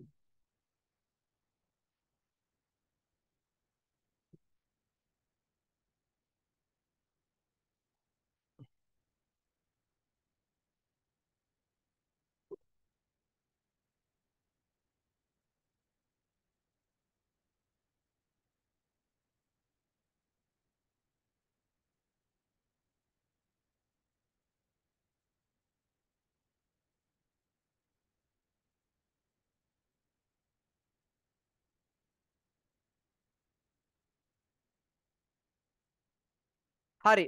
වැඩේ ඉවරයි. දැන් ළමයි මේ අහන්න පුතා. දැන් අපිට තියෙන තව පොඩි කොටසයි. ඒ තමයි සංගීත භාණ්ඩ තියෙනවනේ. ලියලා ඉවරද හැමෝම? ලියන වේගය ටිකක් වැඩි කරගන්න. දැන් 8නේ. 9 10 11. 6 ඕකේ අපි 6 දී ගොඩක් වෙලාව දෙනවා ළමයිට ලියන්න. 7 වෙනකොට 8 වෙනකොට අදා ගන්න ඕන වේගය. වේගෙන් ලියන්න පුරුදු වෙන්න ඕන නැත්නම් විභාගෙදි ලකුණු ගන්න එක ප්‍රශ්නයක් වෙනවා. හරිද ඉවරද? මේ ආගන්න. දැන් අපි යන්නේ සංගීත භාණ්ඩ. ඉස්සෙල්ලාම පටලමය සංගීත භාණ්ඩ ගැන මම මුළු ඔක්කොම ටික කියලා දෙනවා. ඊට පස්සේ ලියාගෙන යනවා හොඳට ආගන්න. අපිට පටලමය සංගීත භාණ්ඩයක අනිවාර්යයෙන්ම පටලයක් තියෙනවා. මේ පටලය හදාගන්නේ මොනවෙන්ද කියන්නේ සාමාන්‍යයෙන්? සතුන්ගේ හමෙන් නේද ගන්නෙ? දැන් ඔයගොල්ලෝ ඔය සිංහල සංගීතය කරන අයම දන්නවා වඳුරුවාම ගන්න ඕනේ. තා මොනවද ගන්නෙ? එළුවාම හරකගේ හම ගන්නව නේද? අරගෙන හොඳට පදම් කළා නේද? රෝම ටික අයින් කළා මේක ගන්නවා හම. එක එක බෙරෙන්ට බෙර වර්ග වලට වෙන වෙනම හං තියෙනවා ගන්නවා. එතකොට දැන් අද වෙනකොට මේ හං වෙනුවට ආටිෆිෂල් ඒ කියන්නේ කෘත්‍රිම හං තියෙනවා. ඒ කියන්නේ උදාහරණ එක්ස්රේ කොළ වගේ ඒවා දන්නව නේද? ඒ වගේ ඒවා පාවිච්චි කරනවා මේ අද තියෙන ඩ්‍රම්ස් වලට. හරිද? දැන් ඒවා මුකුත් ඕනේ නැහැ. අද තවත් තියෙනවා ඒවා පටලම නෙමෙයි ඉලෙක්ට්‍රික්. ඒවා ඒකට ගැහුවම සද්ද එන්නේ ඇත්තටම හැමකට වැදිලාද පරිපතයකින්ද? පරිපතයකින්. මෙහා ගන්න. හරි. ඉතින් මේ පරිපත කතන්දරේ පස්සේ කතා කරනවා. දැන් මට කියන්න අපි පොඩි බැලුන් එකක් අරගෙන කට කපලා බැලුන් එකේ කට කපනවා. මේ හරිය නෙවෙයි ටිකක් උඩින් කපන්න. මේ හරිය පොතේ දාලා තියෙන මේ හරියෙන් කපන්න. කපලා මේ කෝප් එකට වීදුරු කෝප්පයක් අරගෙන කෝප්පෙට බැලුන් එක මෙහෙම දාලා හොඳට ඇදලා රබර් පැටියක් දානවා වටේට. දාලා මේකට තට්ටු කරන්න. මට මේක අද කරන්න විදියක් නැහැ. මං ගාව බැලුම් බෝලයක් නැහැ. දාලා මේ මංගේ මේ එකපාරක් කරලා පෙන්නනවා මේක අමාරු වැඩක් නෙවෙයි ගෙදරදී කරන්න පුළුවන් ගන්න. මට මෙච්චරයි ඕනේ.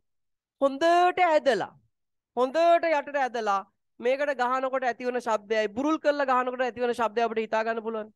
මට කියන්න බුරුල් කරලා ගහනකොට ඇහෙන්නේ තියුණු හඬක්ද ගොරෝසු හඬක්ද? හොඳට ඇදලා ගහනකොට තියුණු හඬක්. ඉතින් ඒක ඔයාගේ ඔළුවේ තියෙනවා. ඊළඟට මේ බලන්න. මෙන්න මොකද්ද මේ? තබ්ලාවක් නේද?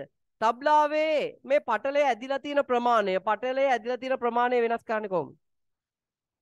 අර කෑල්ල කියන්නේ මොකද්ද? මේ ලී කට්ට තියෙනව නේද? ඒ ලී කට්ට එහාට මෙහාට කරලා මේක ඇදිලා තියෙන ප්‍රමාණය වෙනස් කරන්න පුළුවන්. මෙන්න මේවට මොනවද කියන්නේ? වර පට අහලා තියෙනවද මේ මෙන්න මේ තියෙන මේම ගිහිල්ලා නිකන් හම්පටි වගේ මොනවද? වරපට.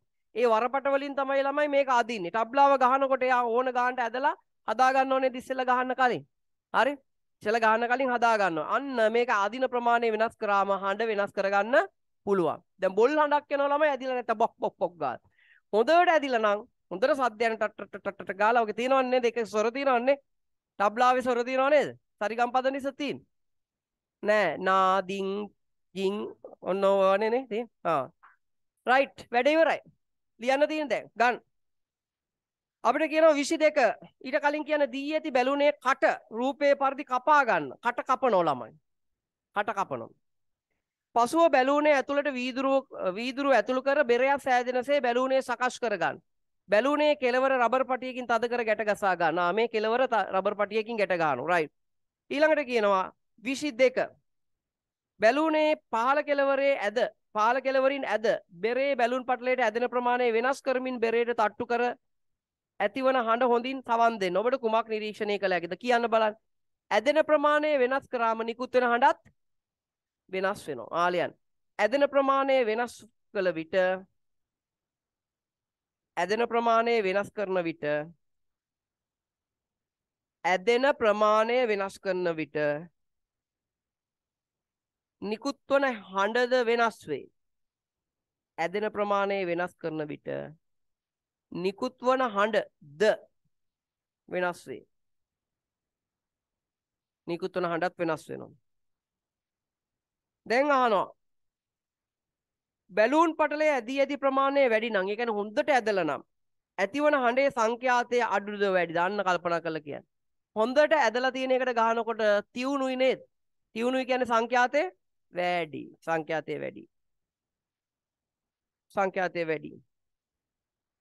ඊට පස්සේ කියනවා පටලයක් කම්පණය කිරීමෙන් හඬ උපදවන භාණ්ඩයක් නැගෙන හඬ වෙනස් කරගත හැකි වන්නේ කෙසේදයි සොයා බලමු. තබ්ලාවේ පටලයේ ආතතිය වෙනස් කරන ආතතිය කියන්නේ ඇදිලා තියෙන ප්‍රමාණය වෙනස් කරන්නේ කෙසේද? වරපට තද කිරීමෙන් වරපට තද කිරීමෙන් වරපට. ඔයා රූපේ පෙන්වන්න වරපට කියලා මෙහෙම ගහලා පෙන්වන්න. ඔයාගේ රූපේ ළමයි ඕගොල්ලන්ගේ රූපේ මේවට ඉරි ගහලා පෙන්වන්න මොනවද? වරපට. sorry. ඔව් හරි. වරපට ඉරි ගහලා පෙන්වන්න වරපට. මොකටද? නෑ ඔරන්ටිනේ අර නිකන් එවෙලි ටෙස්ට් කරලා ගන්න ඕන. වැඩ කරනවා ඒ වුණාට මේ ක්වොලිටි නෑ. අපරාධයි. ඉක්මන් දාලා විකුණ ගන්න ඕන මේක ඊට. ඉක්මන් එකට දාලා විකුණ ගන්න ඕන. තේරුමක් නැහැ ඉතින් වැඩක් නැහැ. නෑ ඒක අත්තු ගන්නටම දිල්ලාන. හරි. මෙයා ගන්න. ඊළඟ 25 ළමයි 25 පටලේ ඇදී ඇති විට එයින් නැගෙන ශබ්දය හා පටලේ ඇදී නොමැති විට මේ අහගන්න. පටලේ ඇදී නොමැති විට ශබ්දය වෙනස් වන බව ඔබට වැටහෙනු ඇත. මෙහිදී වෙනස් වනුයේ නිකුත් වන හඬේ කුමන සාධකයද කියන්න. මට කියන්න පටලේ ඇදීලා තියෙනකොට තියුණු හඬක්. පටලේ බුරුල් වෙනකොට බොල් හඬක්. එහිදී ඒ හඬ දෙකේ වෙනස මොකක්ද ඇති වෙන්නේ ඇයි? මොකක් වෙනස් නිසාද? දැන් ඔයගොල්ලෝ දන්නවා. මොකක් දැන් ඒ ගහනකොට නිකුත් වෙන හඬේ මොකක් වෙනස් නිසාද? පටලය හොඳට ඇදිලා තියෙනකොට ගහන හඬයි ඇදිලා නැති වෙලාවට තියෙන ගහන හඬයි වෙනස්නේ. ඔයාගේ කන්ට දැනෙන වෙනස්නේ. ඒ වෙනස දැනෙන්නේ හඬේ මොකක් වෙනස් නිසාද? මොකක් වෙනස් නිසාද? කියන්න. කම්පන සංඛ්‍යාතය වෙනස් නිසා. හරි. ඉතින් අපෙන් අහන්නේ ඒක තමයි. කුමන සාධකයේද? සංඛ්‍යාතය වෙනස්. තියුණු නම් සංඛ්‍යාතය වැඩි. 26 27 තනියම කරන්න ඕනේ. 26 27 තනියම කරන්න ඕනේ. පුළුවන්.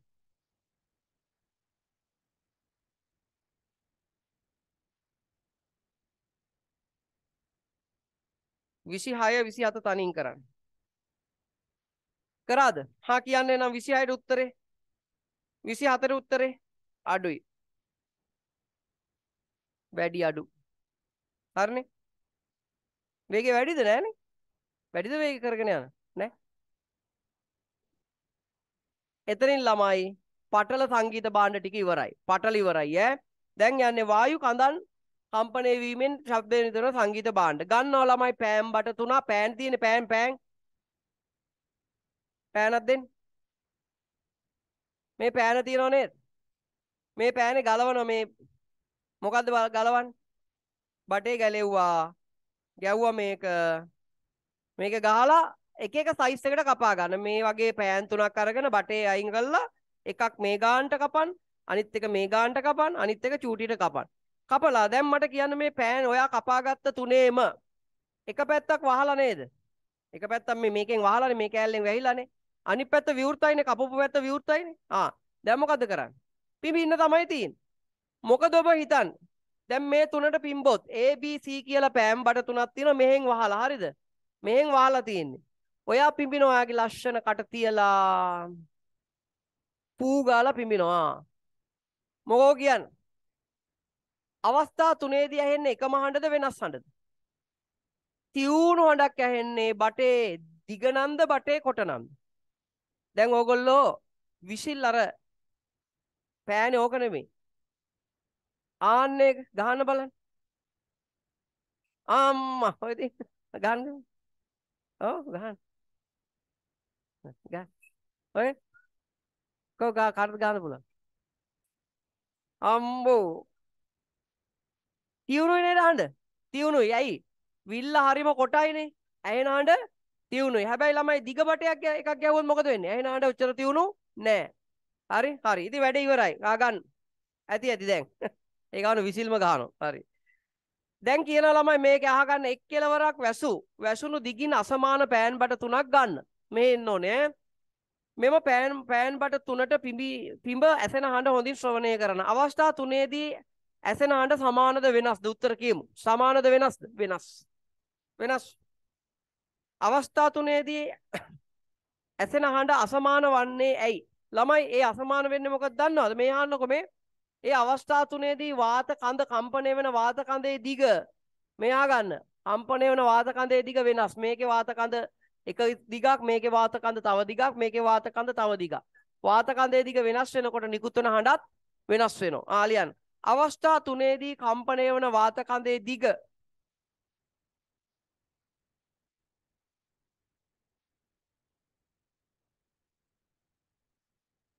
අවස්ථා තුනේදී කම්පණය වන වාත කඳේ දිග එකිනෙකට වෙනස් බැවින් අවස්ථා තුනේදී කම්පණය වන වාත කඳේ දිග අවස්ථා තුනේදී කම්පණය වන වාත කඳේ දිග එකිනෙකට වෙනස් බැවින් නිකුත් වන ශබ්දයේ සංඛ්‍යාතයද වෙනස් වේ. නිකුත් වන ශබ්දයේ සංඛ්‍යාතයද වෙනස් වේ. නිකුත් වන ශබ්දයේ සංඛ්‍යාතයද වෙනස් වේ. නිකුත් වන ශබ්දයේ සංඛ්‍යාතයද වෙනස් වේ. බට තුනෙන් එක එක සංඛ්‍යාත එන්නේ. ඊළඟට වීදුරු එක සමාන වීදුරු 6ක් අරගෙන මෙන්න මෙහෙම ගෙදර ගන්න 6 සෙට් තියෙනවානේ. අම්මගෙන් ඉල්ල ගන්න. අම්මා මට දෙන්නකෝ වීදුරු 6ක් කියලා ඉල්ල ගන්න. ඈ ඊට පස්සේ ඒකට එක එක ප්‍රමාණයට වතුර පුරවන්න. එක එක ප්‍රමාණයට වතුර පුරවන්න. පුරවලා හැන්දක් අරගෙන හෙමින් හයියෙන් ගහන්න බා ඩෝන් ගාලා ඊට පස්සේ අම්මගෙන් හැන්දෙම කන්න ඒවාටත් එහෙම හරිද? මේකෙන් මෙහෙම තට්ටු කරන් ළමයි ටික් මේ කටේ කෙලවරට ධාරයට තට්ටු කරගෙන යන හැන්දකින් මෙහෙම. මට කියන්න ඇහෙන හඬ සමානද වෙනස්ද? වෙනස්. ඇයි ඒ? මේකේ වාත කන්දට වඩා මේකේ වාත කන්ද ලොකුයි. වාත කන්දේ ප්‍රමාණය දැන් මේ වාතයේ මේ වතුර පිරෙව්වම මේකේ වාත කන්ද මෙච්චරයිනේ. මේකේ වාත කන්ද මෙච්චරයි. මේකේ වාත කන්ද මෙච්චරයි. එතකොට ඇහෙන හඬත් එකිනෙකට වෙනස් වෙනවා. හරි? ආලියමු. අපෙන් අහනවා එක් එක් වීදුරුවෙන් නිකුත් වන හඬ සමානද වෙනස්ද? වෙනස්. වෙනස්. ඊට පස්සේ ඉන්න බලන්න ඕක මේ විනාඩියක් දෙන්න. කරලා බලන්න.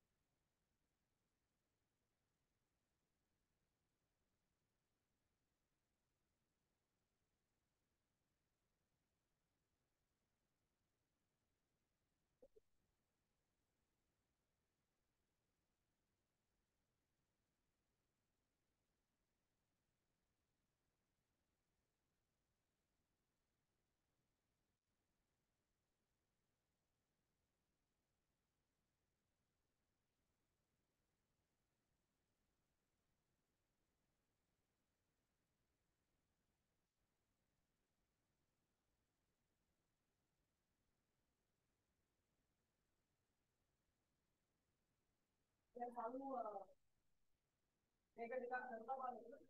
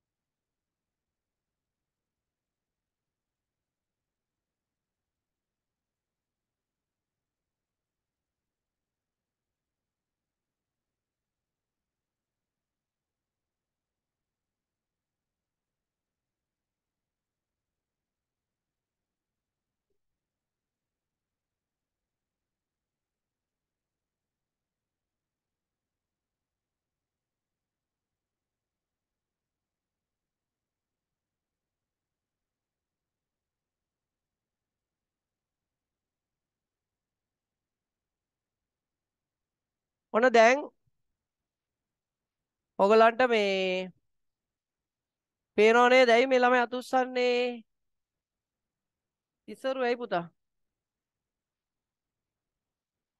සර් අර මේ වීදුරු වලට මේ ගහනකොට සද්ද ආවේ නැහැ නේ සර් අපිට. තාම ඇහුන්නේ ගැව්වේ නැහැ. නැහැ. තාම ගැව්වේ නැහැ ඉන්න පොඩ්ඩක්. හරි.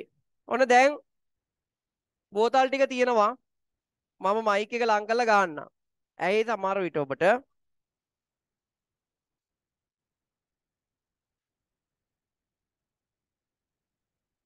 වෙනස් නේ සබ්ද? මේ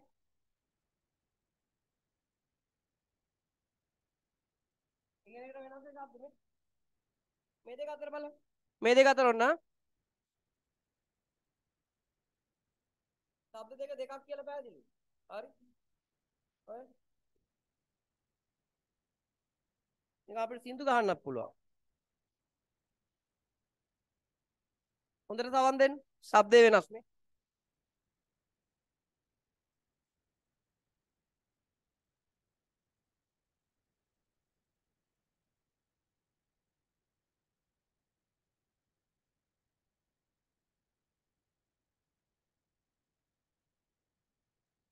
ඇයි මයික් එක මියුට් වෙලාද නෑ? ඇයි ළමයි අත උස්සන්නේ? ඔය තමයි කතාව. එතකොට ඔයාලට තේරෙන්න ඕනේ මේකේ ශබ්දේ වෙනස් උනේ ඇයි? දාලා තියෙන වතුර ප්‍රමාණය එකිනෙකට වෙනස්. හරිනේ? හොඳයි. ඕක ගෙදරදී කරලා බලන්න. මම මේක කරනවා මේ බෝතල් සෙට් එක ගත්තේ පස්සේ එක එක જાති දාලා මේ ජරා වෙලා තියෙන ගණන් ගන්න එපා ඒක. හරි? හරි. යමු පාඩමට. ඔන්නේ පරීක්ෂණෙත් අපි කරා. ඔන්ලයින් ළමයි ඇහෙන්නේ නැති කියලා හිතනවා. හ්ම්.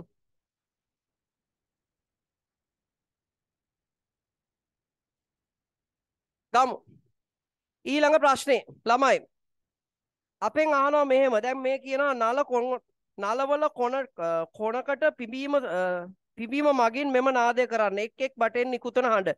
දැන් මේක 6 ඕගොල්ලෝ මේක කරේ. 6 වසරේ. හරිද? මේක පෑන් බට ටිකක් ගන්නවා. ඒකේ අනිවාර්යෙන් ළමයි මේ පැත්ත මොකක් කරලාද තියෙන්නේ කියන්නේ?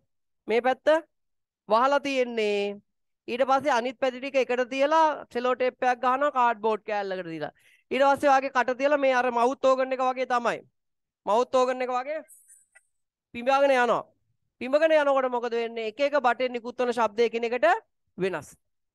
හරි මට පුළුවන් නම් කියන්න තියුණුම හඬක් එන්නේ A B C D E F කාගෙන්ද තියුණු මඩක් එන්නේ? කාගෙන්ද ගොරෝසු මඩක් එන්නේ? පැහැදිලිනේ. හරි. ඕකේ A B C D E F දාගන්නකො ඔකට. මේ මන් දාලා තියෙන විදිහටම දාගන්න ඈ. මන් දාලා තියෙන විදිහටම දාගන්න.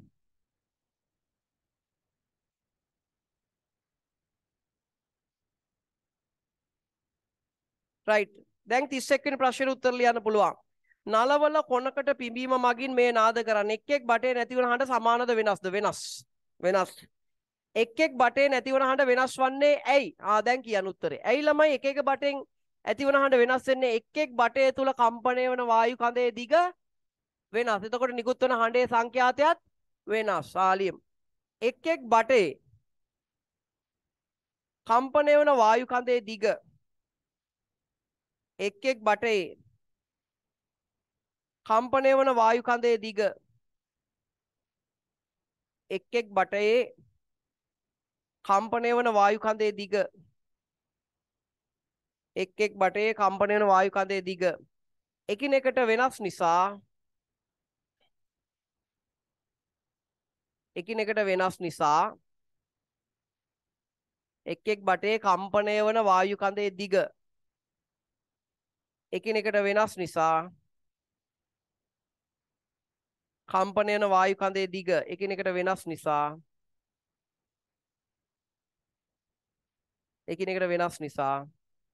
නිකුත් වන හඬේ සංඛ්‍යාතයද වෙනස් වේ. නිකුත් වන හඬේ සංඛ්‍යාතයද වෙනස් වේ. නිකුත් වන හඬේ සංඛ්‍යාතයද වෙනස් වේ.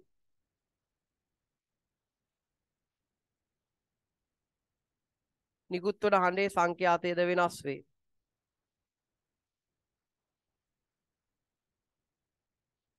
හරි. දැන් මං කියලා දෙනවා බට ඕකේ ඔයා ABCD දාගත්තා නේද? මං කිව්ව නේද මෙහෙම දාගන්න කියලා පොඩි මේකට A මෙහෙම දාගන්න කිව්වනේ. දාගත්තද? එහෙනම් ඔයා ඔගේ අහලා නැති වුණාට මේක මොකක්ද ළමයි කතුස්සන්නේ ඇයි? නිකන් අතුස්සන්නේ පපුතා. right. ABCD දාගන්න මේකේ. දාලා ඔයා ඔය කොහේ හරි තැනක දැන් මේ ටියුට් එකේ මේ හරි මේ හරි කොහේ හරි තැනක මෙන්න මෙතන වඩා හොඳයි. මේ හරිය. හරි මොකද්ද ලියන්නේ? වැඩි සංඛ්‍යාතයක් A මගින් නිකුත් කරයි. වැඩි සංඛ්‍යාතයක් A මගින්. වැඩි සංඛ්‍යාතයක් A මගින් නිකුත් කරයි. වැඩි සංඛ්‍යාතයක් A මෙන්න මේකේ නිකුත් වෙන වැඩි සංඛ්‍යාතයක් තියුණු යඬ වැඩි සංඛ්‍යාතයක් A මගින් නිකුත් කරයි. A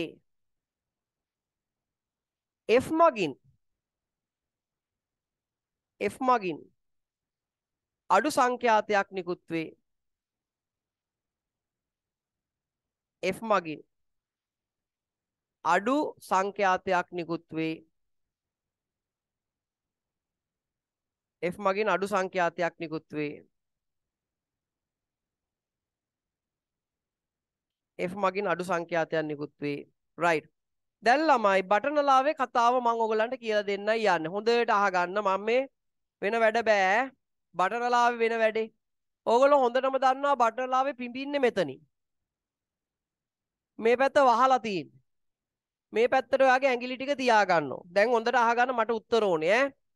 මම බටනලාවක් අඳින්නම්කෝ ඉස්සෙල්ලා මේ මොන්න බටනලාව. මේ පැත්ත ඇරලා මේ පැත්තේ කට තියලා පිඹින කොටස 1යි 2යි 3යි 4යි 5යි 6යි. ඔන්න බලන්න වෙන වැඩි. මෙහෙම නිකන් තියලා පිම්බොත් මුකුත් නෑ. එක මේ සිදුරු ඔක්කොම ඇරලා පිම්බොත් ඔන්න බලන්න වෙන වැඩේ. මෙතනින් හට ගන්නවා ශබ්ද තරංගයක් කට අරගෙන ඒක මෙන්න මෙතෙන්ට එනකන් යනවා. මෙතනින් ඇරිලානේ. එතකොට මෙතනින් එළියට යන නිසා මේ හරිය එක ඇති වෙන්නේ නෑ. ඊට පස්සේ මේ සිදුර වැහුවොත් වහලා පිම්බොත් කියන්න කොතෙන්ට එනකන් ඇති වෙනවද? ඊළඟ සිදුරට එනකන් කම්පණය වෙනවා. මේකත් වැහුවොත් ඊළඟ සිදුරට එනකන් එතකොට ඇහෙන හඬ වෙනස් වෙනවා. හරිද? අයි වායු කඳ වෙනස් වෙනවානේ. මේකත් වැහුවොත් ඊළඟ සිදුර. ඔයා දන්නවනේ මේ පළවෙනි තුන වහලා වාදනය කරොත් මොකද්ද? බටනලා ගහන අය නැද්ද? නෑ. සාසොරේ. පළවෙනි තුන වහලා වාදනය කරොත් මොන සොරේද? සාසොරේ. එමය යන්නේ. ඉතින් කෙසේ වෙතත් ඒ සොර නම් ඔයගොල්ලන්ගේ විභාගේ ධ්‍යාන සංගීත පාඩ විදිය ඇහුවොත් මේක වැහුවොත් මොකද වෙන්නේ? මෙතෙන්ට එනකම් මේක කම්පණය වෙනවා. මේක වැහුවොත් මෙතෙන්ට එනකම් කම්පන. මේකත් වැව්වොත් මේක මෙතෙන්ට එනකම්ම කම්පණය වෙනවා. එතකොට මේ සිදුරු අරිනකොට වහනවා කියන ළමයි කරුණාකර කියන්නේ. සිදුරු අරිනකොට වහනකොට කම්පණය වෙන වායු කඳේ දිග අඩු වැඩි වෙනව නේද? අඩු වැඩි වෙනවනේ. ඇයි? සිදුරු අරිනකොට වහනකොට ළඟම ඇරිලා තියෙන සිදුරෙන් එළියට යනවා. ළඟම ඇරිලා තියෙන සිදුරෙන් එළියට යනවා. එතකොට මේ අරිනකොට වහනකොට කම්පණය වෙන වායු කඳේ දිග වෙනස් වෙනවා. එතකොට නිකුත් වෙන හඬත් වෙනස් වෙනවා. ඕක තමයි බටනලාව වෙන්නේ. සිදුරු ඇරීම වැසීම වගින් කම්පණය වෙන වායු කඳේ දිග වෙනස් කරනකොට එක එක හඬවල් ලබා ගන්න පුළුවන්. සාරී ගාමා ඒවා ගන්න පුළුවන්. හරි. හරි. ඉතින් අපි ලියමු. අපෙන් අහනවා. ප්‍රශ්න අහනවා ගන්න. 33 බටනලාවේ එක් එක් සිදුර ඇරීමෙන් හා වැසීමෙන් බටනලාව වාදනය කිරීමෙන් ඇතිවන ශබ්දයේ වෙනසක් සිදු වේද නොවේද? වේ. සිදුවේ. සිදුරු වඩනකොට වහනකොට එක එක හඬ නිකුත් වෙනවා. 43 බටනලාවේ එක් එක් සිදුර ඇරීමෙන් හා වැසීමෙන් බටනලාව වාදනය කිරීමෙන් ඇතිවන ශබ්දයේ වෙනසක් සිදුවන්නේ කෙසේද? දැන් කවුරු හරි මට උත්තර දෙන්න. සිදුරු අරිනකොට වහනකොට එක එක ශබ්ද ඇහෙන්නේ ඇයි? දැන් කියලා දුන්න මේ දැන්. සිදුරු අරිනකොට වහනකොට කම්පණය වෙන වායු කඳේ දිග වෙනස් වෙනවා. එතකොට නිකුත් වෙන හඬත් වෙනස් වෙනවා. ආලියම්. සිදුරු අරිනකොට සිදුරු ඇරීමේදී සහ වැසීමේදී සිදුරු ඇරීමේදී සහ වැසීමේදී සිදුරු ඇරීමේදී සහ වැසීමේදී සිදුරු ඇරීමේදී සහ වැසීමේදී කම්පණය වන වායු කඳේ දිග කම්පණය වන වායු කඳේ දිග කම්පණය වන වායු කඳේ දිග වෙනස් වේ. කම්පණය වන වායු කඳේ දිග වෙනස් වේ.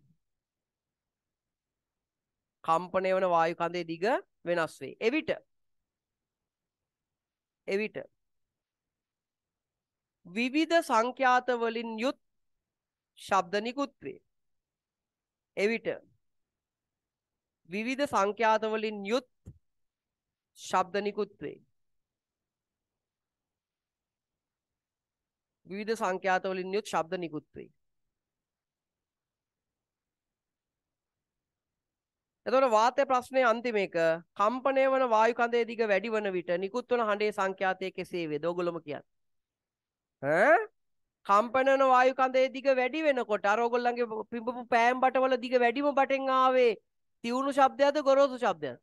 ගොරෝසු නම් සංඛ්‍යාතේ අඩුයි. සංඛ්‍යාතේ අඩුයි ඈ. හරි දඬු වල කතාව දැන් උගන්වන්නයි යන්නේ. එකපාරට කියලා දීලා ඊට පස්සේ ඕගොල්ලන්ට මේක ලියන්න දෙනවා. රයිට්. මේ තියෙන්නේ අර වීණාවනේ. මතකද ඕගොල්ලන්ට 6 වසරේ වීණාව? ඒකෙදි ළමයි බලන්න හොඳට බලන්න. මේකෙදි හොඳට ඇදලා තියෙන සිහින් කම්බි. යකඩ කම්බි තියෙන එක එක මහත කම්බි ටිකක් අරගෙන මේ ටින් එකක් කරහා යවයි. ටින් එක නැති වුණොත් සද්ද එනවද? දැන් මේකේ ඔයා හිතන්න මේ ගිටාරේ මෙන්න මේ බොක්ස් එක. සවුන්ඩ් බොක්ස් මේකට කියන්නේ සවුන්ඩ් බොක්ස් එක. මේ බොක්ස් එක නැතුව මේ කෑල්ල විතරක් තිබුණා නම් සද්ද එයිද? එනවා. හයියෙන් එයිද? ඈතට ඇහෙන මේ වෙනවද? නෑ මේ බොක්ස් එක නිසා තමයි ඈතට ඇහෙන්නේ. කියන්නේ මේකෙන් කරන්නේ ශබ්දය වර්ධනය කරලා දෙනවා ඈතට ඇහෙන්න. පැහැදිලි ඔබට කියන කාරණේ බොක්ස් එක. ඉතින් මේකෙත් මේ බොක්ස් එකට සමානයි මේකේ මොකද්ද? ටින් එක. මේ ටින් එක නිසා ශබ්දය ටික වර්ධනය කරලා ලබා දෙනවා. හරිද? ඊළඟට මේකේ කම්බි ඇදලා තියෙන ප්‍රමාණය වෙනස් කරන්න මොනවද තියෙන ඇන තියෙනවා මේ බෝල්ට් ඇන තියෙනවා. ඒවට අපි දාලා ඇදලා කම්බි ඇදිච්ච ප්‍රමාණය වෙනස් කරන්න පුළුවන්. එතකොට එක එක කම්බියෙන් ඇහෙන ශබ්දය වෙනස් කරගන්න පුළුවන්. හරි? ගන්න බලන්න මේකේ කියනවා 36 වෙනි ප්‍රශ්නෙට යන්න. කම්බි පොටක් ඇදී ඇති ප්‍රමාණය වෙනස් කර වාදනය කරන විට ශබ්දයේ වෙනසක් සිදු වේද නොවේද? මම මේක පික් එක නෑනේ. හරි කමන්නේ. නිකන් ගාම්. ඔන්න මම ඔයාලට ඔන්ලයින් ළමයට නම් ඇහෙයිද දන්නේ නැහැ. මේ කම්බිය ඇදිලා තියෙන ප්‍රමාණය වෙනස් කරලා මම ගහලා පෙන්නන්නම්. මේක දාන්න කියලා කියන්නේ. මම කියන එක ඇහෙන්නේ. ඔන්න මේ ශබ්ද දෙක තියා හොඳට අහගෙන ඉන්න.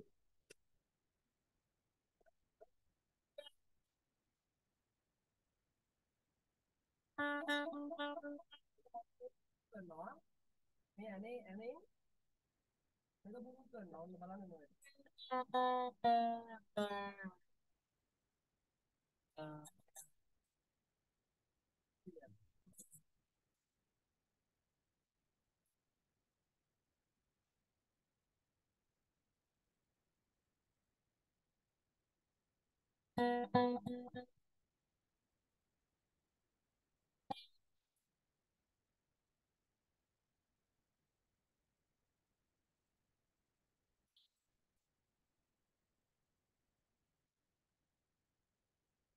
අදම තින්නුයි.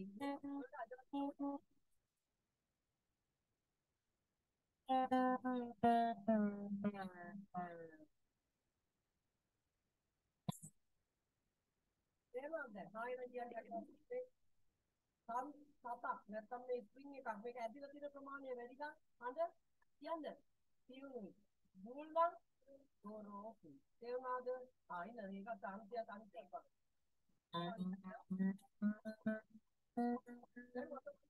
කාර්යය අපි වල මහත සමාන අපි වෙනවා පොතේ මහත වෙනවා. එතකොට පස්සේ වාදනය කරනවා. ඊළඟට මහත කන්දිය.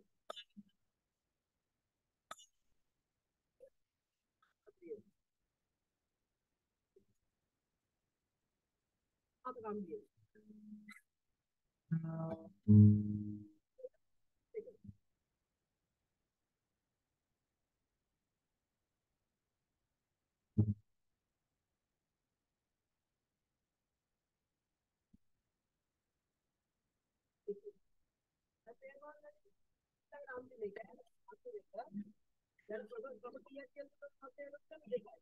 මොකද දෙක එකක් ඇදිලා තියෙන ප්‍රමාණය වෙනස් කරනවා. අනිත් එක මාත වෙනස් කරලා. ඊළඟ එක තමයි කම්පණය වල දිග වෙනස් කරලා පුළුවන්. බලන්න කම්පණය වල දිග වෙනස් කිරීම වාදනය කරනවා.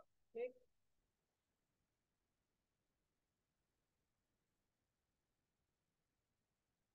දැන් මෙතන ට්‍රෙඩ් එක මේ පැත්තට ඇල්ලුවාම මේක කම්පණය වෙන්නේ මෙතන ඉඳලා අල්ලපු තැනට එනකන් විතරයි. ඒක මෙතන ඉඳලා මෙතෙන්ට ඇල්ලුවොත් එහෙම මෙතන ඉඳලා මෙතෙන්ට මේ චූටි තුරයි තියෙන්නේ. ඒක නෙවෙයි. එතකොට කියන්නේ මේ උන්සා ගන්න කලින් කියන්න උත්තරේ කම්පණය වල දිග අඩු වෙනවා. කියන්නේ. ඒක කරුත්. කම්පණය වල දිග වැඩි වෙනවා. ඔකයි කතාව ඈ. ඔන්න ඔක්කොම කියලා දුන්නා දැන් ඉතින් පුළුවන්. දැන් ඔළුවේ තියෙන්න ඕනේ අදහස් ටික. ඔයගලම සංගීත භාණ්ඩයක් මොකක් හරි වාදනය කරලා තමයි ඉගෙන ගන්න ළමයි. සංගීත භාණ්ඩයක් ගහන්න ඉගෙන ගන්න ළමයි. good. හොඳයි ඈ. ඔයගොල්ලෝ කරන්නේ නැද්ද? මොකක් හරි කරන්න වයලිනයක් හරි උස්සගෙන ඉගෙන ගන්න. අඩුමතර මේකක් එච්චර ගණන් නැහැ. මේ වගේ එකක් හරි අරගෙන ප්‍රැක්ටිස් කරගන්න. මාර වටිනවා ඈ ජීවිතේට. හරිද? ළමේ ආගන්න මේ මිනිහෙක් සම්පූර්ණ වෙන්න නම් මම නම් විශ්වාස කරන එක කරන්නේ අඩුම තරමේ ඔයගොල්ලෝ මොකක් හරි ස්පෝර්ට් එකක් අනිවාර්යෙන් කරන්න ඕන. එකක්. තව කරන්න පුළුවන් නම් හොඳයි. එකක්. ඒකිනුත් මම යෝජනා කරන්නේ මොකද්ද? හොඳම ස්පෝර්ට් එකක් විදිහට යෝජනා කරන්නේ ඔයගොල්ලන්ට පීනුම් ක්‍රීඩාව. ස්විමින්. ඇයි ඒ? ඒක එක පැත්තකින් ළමයි අපේ පෙනහැල්ලේ ධාරිතාව වැඩි කරනවා. පෙනහැල්ලේ ධාරිතාව වැඩි කරාම ඇඟට එන ඔක්සිජන් ප්‍රමාණය වැඩි වෙනවා. ඇඟට ඒ කියන්නේ ඔයාගේ පෙනහැල්ල විශාල ධාරිතාවයක් තියෙනවනේ එකපාර එන ඔක්සිජන් ප්‍රමාණයක් ගන්නවා. ඒ වගේ අයට ශක්තිය වැඩි හොඳට ජව සම්පන්නව වැඩ කරන්න පුළුවන්. එකක්. අනිත් පැත්තෙන් ඇඟ හොඳට මොන වෙනවද? ලස්සනට හැදෙනවා ඇඟ. අර ජොර වෙලා අපි වගේ බඩවල් ඇවිල්ලා ඒවා මුකුත් නැහැ. මාල් ලස්සනට හැදෙනවා. අනිත් පැත්තෙන් තවත් වටිනාකමක් තියෙනවා. ඔය මොකටත් වඩා හදිස්සියේ හරි ඕගොල්ලෝ කොයි හරි ගිහලා වතුරකට වැටුනොත් මොකක් හරි සෙල්ලමක් දාලා බේරෙන්න පුළුවන්. එහෙනම් දනිපනි ගහලා මොම හරි කරලා බේරෙන්න පුළුවන්.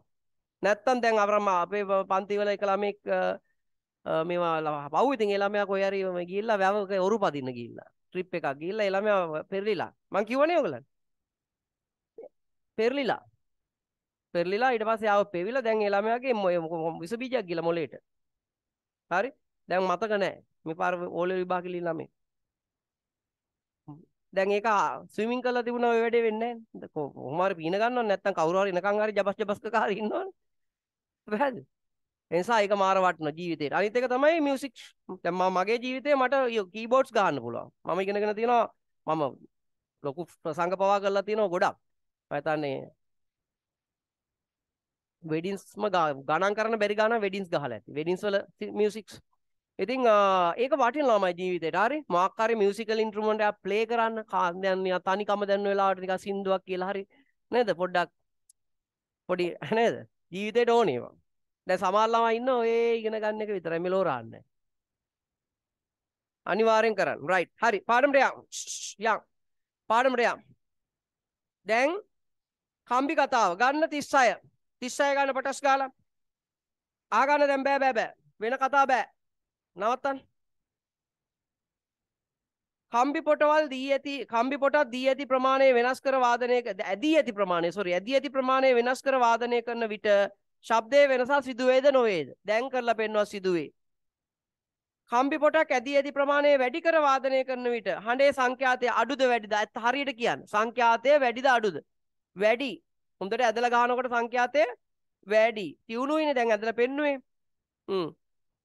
ඊළඟ එක කම්බි පොටක් ඇදී ඇති ප්‍රමාණය අඩු කර වාදනය කරන විට හඬේ සංඛ්‍යාතය අඩුයි. ඊළඟට විවිධ මහතින්නුත් කම්බි පොටවල් වාදනය කරන විට ශබ්දය වෙනස් වේද නොවේද? වෙනස් වේ. දැන් ගාලා පෙන්නවා. මහත කම්බි පොට වාදනය කරනකොට සංඛ්‍යාතය අවංකව කියන අඩුද වැඩිද? මහත එක ගානකොට ඔයාට ඇහුනේ තියුණු හඬක්ද ගොරෝසු හඬක්ද? ගොරෝසු නම් සංඛ්‍යාතය අඩුයි. සංඛ්‍යාතය අඩුයි. සිහින් එකක් ගානකොට සංඛ්‍යාතය වැඩි. 41ට වැඩි. 42 43 44 45 46 තනින් කරන්න. අඩු වැඩි දාන්න තියෙන 47ත් එක්ක.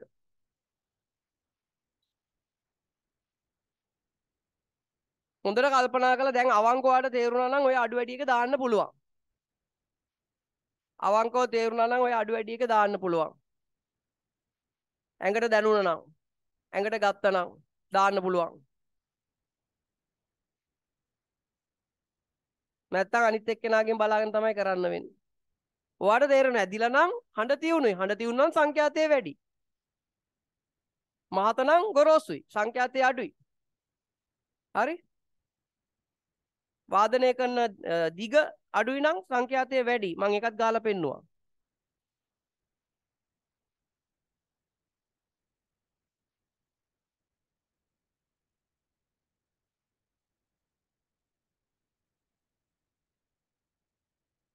හරි බලමු උත්තර 42ට 42ට ළමයි මට කියන්න ගිටාරයේ කම්බි පොටක් ඇදී ඇති ප්‍රමාණය වෙනස් කර වාදනය කරනකොට ශබ්දයේ වෙනසක් සිදු වේද නොවේද? සිදු වේ. හොඳයි. ගිටාරයේ කම්බි පොටවල ඇදී ඇති ප්‍රමාණය වැඩි කර වාදනය කරනකොට සංඛ්‍යාතයත් වැඩි. කම්බි පොට ඇදී ඇති ප්‍රමාණය අඩු කර වාදනය සංඛ්‍යාතයත් අඩුයි. මහත වලින් විවිධ මහතින්දු ශබ්දය කම්බි පාවිච්චි කරනකොට වෙනසක් වේ. 46 මහත කම්බිය වාදනය කරනකොට සංඛ්‍යාතය අඩුයි. සීන් කම්බිය වාදනය කොට සංඛ්‍යාතය වැඩි. ඔන්න වැඩි. ඊට පස්සේ ඉහත දක්වා ඇති සංගීත භාණ්ඩය කුමක්ද? මොකද්ද මේ? සයිලපෝනේ. සයිලපෝනේ මෙතින්. සයිලපෝනේ මේවා ලොකුවට පාවිච්චි කරන්නේ නැහැ ළමයි. භක්ති ගීත වගේ අරවා මේවට ටින් ටොන් ටොන් ගාලා ගහනවා මිසක මේ සවුන්ඩ් එක ඕගන් එකේ තියෙනවා. සයිලපෝන් වල සවුන්ඩ් එක ඕගන් එකෙන් තමයි සාමාන්‍යයෙන් ගහන්නේ. ඇත් එකක් අරගෙන මම හරිම කලාතුරකින් දැකලා තියෙන මේ ඇත් එකක් මේ අපි ඉස්කෝලේ යන කාලේ භක්ති ගීත වලට යනවා. මමත් ඕගන් මම වාදන කණ්ඩායමේ ඕගන් එක ගහන්නේ මම. එතකොට අපේ යනවා මේ සයිලොෆෝන් එක ගහන ළමයෙකුත් යනවා. පන්නිපිටිය ධර්මපාල. හරි. ඒ වගේ හරි අඩුයි හැබැයි. මම නම් දැකලා තියෙන ඉතාලම කලාතුරකින් තමයි මේවා වාදනය කරනවා. රයිට්. 48 ඊට දැක්වෙන සංගීත භාණ්ඩයේ හරි සයිලොෆෝනේ හඬ නිපදවන්නේ කෙසේද? දඬු වලට තට්ටු කිරීමෙන්. දඬු වලට තට්ටු කිරීම. මේකේ තියෙන දඬු කම්බි නෙවෙයි දඬු. මේකත් තත් භාණ්ඩයකට ඇති වෙන්නේ දඬු. ඊට පස්සේ දිග දඬු වලට තට්ටු කිරීමෙන් ඇතිවන හඬට වඩා මේක ඔක ගහලා තියෙනවා නම් ඔයගොල්ලෝ දන්නවා. කෙටි තාඩු වලට තට්ටු කිරීමෙන් ඇතිවන හඬ වෙනස් වේද නොවේද? වෙනස් වේ. හරි මේක ගහලා තියෙන ළමයි කවුරු හරි ඉන්නවද? සෙල්ලම් එකක් හරි ගහලා තියෙනවද?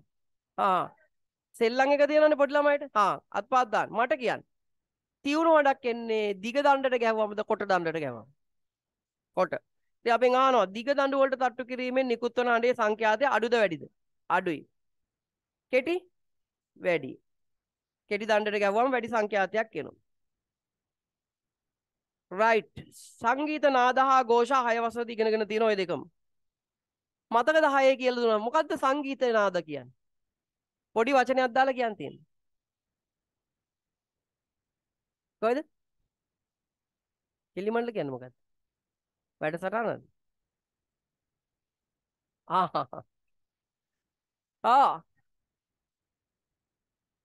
මොකද්ද ළමයි? සංගීතයේ කිව්වම තියෙන්න ඕනේ මොකක්ද? තාලේ. good. රිද්මේ තියෙන්න ඕනේ. රිද්මයකට අනුකූලව ගයන හෝ වයන ශබ්ද වලට කියන්නේ මොකද්ද? සංගීතය. රිද්මයකට අනුව රිද්මයක් තියෙන්න ඕනේ. බීට් එකක් තියෙන්න ඕනේ. රිද්මයකට අනුව ගයන හෝ වයන ඒවට කියන්නේ ශබ්දය. රිද්මයක් නැත්තම් කිසිම බීට් එකක් නැත්තම් තාලයක් නැත්තම් ඒක ඇවිල්ලා මොකද්ද? ഘോഷාවක්. දැන් උදාහරණයක් විදිහට මම එක පොඩ්ඩකට පල්ලයට ගියොත් මොකක්ද දෙන්නේ? ഘോഷාව. ඉස්කෝලේ ටීචර් ඇවිල්ලා නැත්තම් මොකක්ද දෙන්නේ? ഘോഷාව. පොඩි එකක් නෙවෙයි. දැන් සාමාන්‍යයෙන් අපේ පාසල් වල එහෙම අම්මේ මට එපා කරන වැඩේ තමයි ඕක. ඒ කියන්නේ උගන්වන්න බෑනේ. උගන්වන්න බෑ. දැන් අපේ උදාහරණ විදිහට 7 වසරේ මම උගන්වන ඉස්කෝලේ සමහර දවස්වලට 7 වසරේ පන්ති 5ක් තියෙනවා. පහේම ගුරුවරු නැහැ. කවුරුවත්ම නැහැ. හරිද? එතකොට සමහරවිට මම ඉන්නවා, මම යනවා. සමහරවිට මාත් නැහැ සමහර දවස්වලදී මම යන්නේ නැතුනම මම නැහැනේ. මම ගෙදර ඉන්නවනම්. එතකොට අනිත් අයට තමයි ඇති ඉතින් කරනවා. ඉතින් ඒක හරි ඔන්න දැන් ඉන්නවනේ කෑ ගහනවා ළමයි. ඔබ හිතන්නේ තාලයකට කෑ ගහනවා කියලා? එහෙනම් උන් එක එක විදියට කෑ ගහනවා. ඔළුව රිදෙනවා ඉතින්. අම්බෝ ഘോഷාව. කම්මලක තියෙන්නේ මොකද්ද? කම්මලක මොකක්ද තියෙන්නේ? කම්මලක රිද්මයක් තියෙනවා. පොලේ රිද්මයක් තියෙනවා. සමහර අය රිද්මයකට කෑ ගන්නවා. හැබැයි ගොඩක් එකට කෑ ගහම රිද්මේ නැති වෙලා යනවා. හරි. රයිට් අපි ලියමු. සංගීත නාද. ලියන්න මං කියන රිද්මයකට අනුව මේක නෑ දාලා ලියන්න. රිද්මයකට අනුව ගැයෙන හෝ වැයෙන. ගැයෙන කියන්නේ කියනවා, වයනවා කියන්නේ මොකක් හරි භාණ්ඩයකින් ගන්නවා. රිද්මයකට අනුව ගැයෙන හෝ වැයෙන ශබ්ද. රිද්මයකට අනුව ගැයෙන හෝ වැයෙන ශබ්ද. රිද්මයකට අනුව ගැයෙන හෝ වැයෙන ශබ්ද. ගැයෙන හෝ වැයෙන ශබ්ද සංගීත නාද ලෙස හඳුන්වයි. රිද්මයකට අනුව ගැයෙන හෝ වැයෙන ශබ්ද සංගීත නාද ලෙස හඳුන්වයි. ඊට පස්සේ ഘോഷා. ഘോഷාවක් කියන්නේ මොකද්ද? අක්‍රමවත් ශබ්ද. ഘോഷා. ഘോഷා ලෙස අදහස් වන්නේ කුමක්ද ලියන්න. අක්‍රමවත් ශබ්ද. අක්‍රමවත් කිසිම රටාවක් නැහැ. අක්‍රමවත් ශබ්ද ഘോഷා ලෙස හඳුන්වයි. අක්‍රමවත් ළමයි. තාලයක් නැහැ. අක්‍රමවත් ශබ්ද ഘോഷා ලෙස හඳුන්වයි. රයිට්. අපි දැන් ඊළඟට මෙතන දාලා තියෙනවා. අහන්න. මම යසෝදරා බාලිකා උගන්වන්න. ඒකේ උගන්වන්න. හරි ආගන්න. අධික මේක යහපැත්තේ දාලා අධික ශබ්දය හෝ ഘോഷාකාරී ශබ්දය ශ්‍රවණය කිරීම නිසා කනට හානි පැමිණවිය හැක. ඒවා දෛනික කටයුතු බෑනේ ඔය බලන්න. මෙහි ආන්න ඕන. දැන් ඕගොල්ලෝ කියන්න සමහර අය කරන රස්සාවල දැන් උදාහරණයක් ඕගොල්ලෝ දැකලා තියෙනවා පොළොව තල්න මිනිස්සු. වයිබ්‍රේට් එක දැකලා ඩුඩු ගාලා අල්ලගෙන පොළොව තල්න මිනිස්සු. ඒගොල්ලන්ට කණ්ඩ ආරක්ෂක උපකරණ දාන්න ඕනේ නැත්නම් ඒගොල්ලෝ කණ්ඩ හානි සිද්ධ වෙනවා. තව දැකලා තියෙනවා කොන්ක්‍රීට් කඩන අය මේ ඩ්‍රිල් එකකින් දැන් මේ ගේ මට එහා පැත්තේ කඩලා අයින් කරන්න ඕන නම් ඒ වගේ කෙනෙකුට තමයි කොන්ක්‍රීට් අර මැෂින් එක ගාලා දෙඩපඩ දාලා කඩාගෙන යනවා. මාර සද්දයක් තියෙන්නේ. ඉතින් ඒක හොඳද කනට? නෑ. හරි ഘോഷාකාරී ශබ්දේ වේ. රයිට් අපි බලමු පුරාතන සාම්ප්‍රදායික නූතන හා සංගීත භාණ්ඩ. පුරාතන සාම්ප්‍රදායික සංගීත භාණ්ඩ කීපයක් මොනවද? ඉස්සර කාලේ පාවිච්චි කරපු සංගීත භාණ්ඩ කියන්න බලන්න සාම්ප්‍රදායික ඒවා වයලීන යාලියන්. පියානෝව, වයලීනය, සිතාරය, පරණ ඒවා ඉස්සර කාලේ පාවිච්චි කරපුවා. සිතාරය, දවුල, බෙර වර්ග පුළුවන්. ගැට බෙරය, යක් බෙරය. ඔය තියෙන්නේ. තම්මැට්ටම. ඔය කීපයක් ලියන්න. නූතන බාණ්ඩ අද වෙනකොට ළමයි ඔය ඔක්කොගෙම හැම මියුසික් එකක්ම ගන්න පුළුවන් මොකෙන්ද විදුලි යෝගනය නූතනේ වේ විදුලි යෝගනය ඒකේ ඔක්කොම සවුන්ඩ් බෑන්ක් එකක් තියෙනවා හැම જાතියෙම සවුන්ඩ්ස් තියෙනවා ඕනම් ප්‍රොඩියුස් කරන්නත් පුළුවන් හදා ඒ කියන්නේ ශබ්ද හදන්නත් පුළුවන් සින්තසයිසර් කියලා වෙනම තියෙනවා ඒවෙන් හදන්න පුළුවන් හරි අපිට මේ ශබ්ද අරගෙන සංඛ්‍යාතය හදලා ගානට හදා ගන්න පුළුවන් සවුන්ඩ් ඊළඟට තව එකක් කියන්නේ ඔක්ටපෑඩ් ඔක්ටපෑඩ් කොබලන් ඔක්ටපෑඩ් දැකලා නැති ළමයි දන්නේ නැති ළමයි දන්නේ කොටු 8ක මෙහෙම කෑල්ලක් තියෙනවා ඒකට කෝටු දෙකකින් තල තල ඉන්න මිනිස්සු දැකලා තියෙනවා ඩුක්කුටකට දැකලා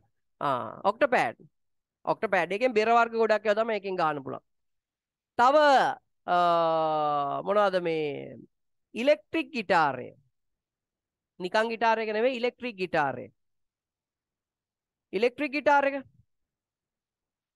ඒවා නූතන ඒවා ඈ ඔව් නූතන ඒවා ඔක්ටපෑඩය විදුලි යෝගනය මේවා දැන් අද වෙනකොට ඔය සංගීත භාණ්ඩ මුකුත් ඕනේ නැහැ කෙලින්ම කම්පියුටරෙනුත් පුළුවන් කම්පියුටරෙන් ඔක්කොම සංගීතය මුසු කරන්න පුළුවන් දැන් මගේ මල්ලි ෆිල්ම්ස් වලට ෆිල්ම්ස් ටෙලි නාට්‍ය වල පසුබිම් සංගීතය එයා තමයි මික්ස් කරන්නේ ඔය දෙරනේ යන මේ මෑතකදී ගියා මොකක්ද අර මොන බාව අර මේ කවුද රජ්ජුරුවගේ කතාව රාවණ ඒකේ ඊළඟට මේ මෑතක ආපු ගොඩාක් ෆිල්ම්ස් වල එයා තමයි සංගීතය මුසු කරලා තියෙන්නේ සංගීතය මේ එඩිට් කරන්නේ මොකද ඒකට කියන්නේ සවුන්ඩ් ඉංජිනේර් ඉන්න මන්දා ඒගොල්ලෝගේ එයා ගෙදර තියෙනවා වෙනම ලොකු සෙට් එකක් එනවා ඔඩිටෝරියම් එකක් වගේ හදලා කාමරේ AC කරලා පොර ඉන්නවා ඉතින් ඔය නළු නිලිය අරුමු ඔක්කොම ඔක එනවා අපි ගියාම සමහරවිට දකිනවා ඉතින් එයා කියනවා මයික් එකට කියන ඒවා රෙකෝඩ් කරගන්නවා මම රෑ එළිනකන් දඩම් බඩම් අර සද්ද ඇන ඔක්කොම මික්ස් කරනවා මුකුත් නැහැ ඕගන් එකක්වත් නැහැ මොකක්ද තියෙන්නේ කම්පියුටරෙන් තමයි ඔක්කොම කරන්නේ සියලු ඒවා කරතයි ඕන සද්දයක් ගන්න පුළුවන් සියලු සද්ද අඩි සද්ද අරෝම ඔක්කොම අද වෙනවා තාක්ෂණ එච්චර දිනුනේ හරිනේ ඊළඟට සංගීත චිකිත්සාව අන්න ළමයි ඕක තමයි වැඩේ දැන් මේ අහන්න ජීවයේ ගුණාත්මක බව වර්ධනය කිරීම සඳහා සංගීතය යොදාගත හැකිය ආගන් කාර්යබහුල දැන් ඔයගොල්ලෝ බැංකුවකට ගියාම ෆුඩ් සිටි එකට ගියාම KFC එකට ගියාම හීනියට යන්තම් සින්දුවක් ඇහෙනවනේ මායියෙන් දාලා තියෙනවද ට්‍රීවිල් වල දාලා තියෙනවා වගේ දෙඩ පටම් පටම් ගන්නවද නෑනේ ලාවටනේ යන්නේ ඉතින් කනට හරි කනට හොඳයිනේ ළමයි දැන් බඩු ගන්න අතරේ පොඩි සොමියකුත් තියෙනව නේද ඈ ට්‍රීවිල් එක වගේ දැම්මොත් පුළුවන්ද අම්මෝ සද්ද දාලා බොම්බොම් ගාලා නේද කම් පැලෙන් එහෙම දාන්නේ ලාවට දාන්නේ ලාවට හරිද ඒ කියන්නේ අර අපිට කනට නිකන් ගෝසාවක් ඇති වෙන විදිහට නෙමෙයි කාර්යබහුල ජීවිතය ගත කරන ජනතාවගේ මානසික ආතතිය අඩු කරන්න. දැන් මම සාමාන්‍යයෙන් වැඩට යනකොට මම කාර් එකේ සින්දුවක් දාගෙන යන්නේ පොඩි ආස කරන සින්දුවක් නැත්නම් පොඩි ළමයි යනකොට ළමයිට හරියන සින්දුවක් යාන්තමට දාගෙන යනවා. හරි සමහරවල්ලා ටික හයියනුත් දාගෙන යනවා. හරිද? ටිකක් නේද? ආධ්‍යාත්මික සුවයක් ලබා ගැනීමට සංගීතයට හැකියාවක් තියෙනවලු. හරි? මෙසේ මේ අහන අපේ තාත්තා මැරිලානේ දැන් අවුරුදු 3-4ක් විතර මැරුණා. එතකොට එයාගේ හදවතේ heart attack එකක් ඇවිල්ලා බේත් ගන්න ගියේ ජාතික මහරෝහලට කොළඹ. එතකොට ඒකේ වෛද්‍යවරු කිව්වා යාට අහන්න දෙන්න කියලා. බැරොක් සංගීතය.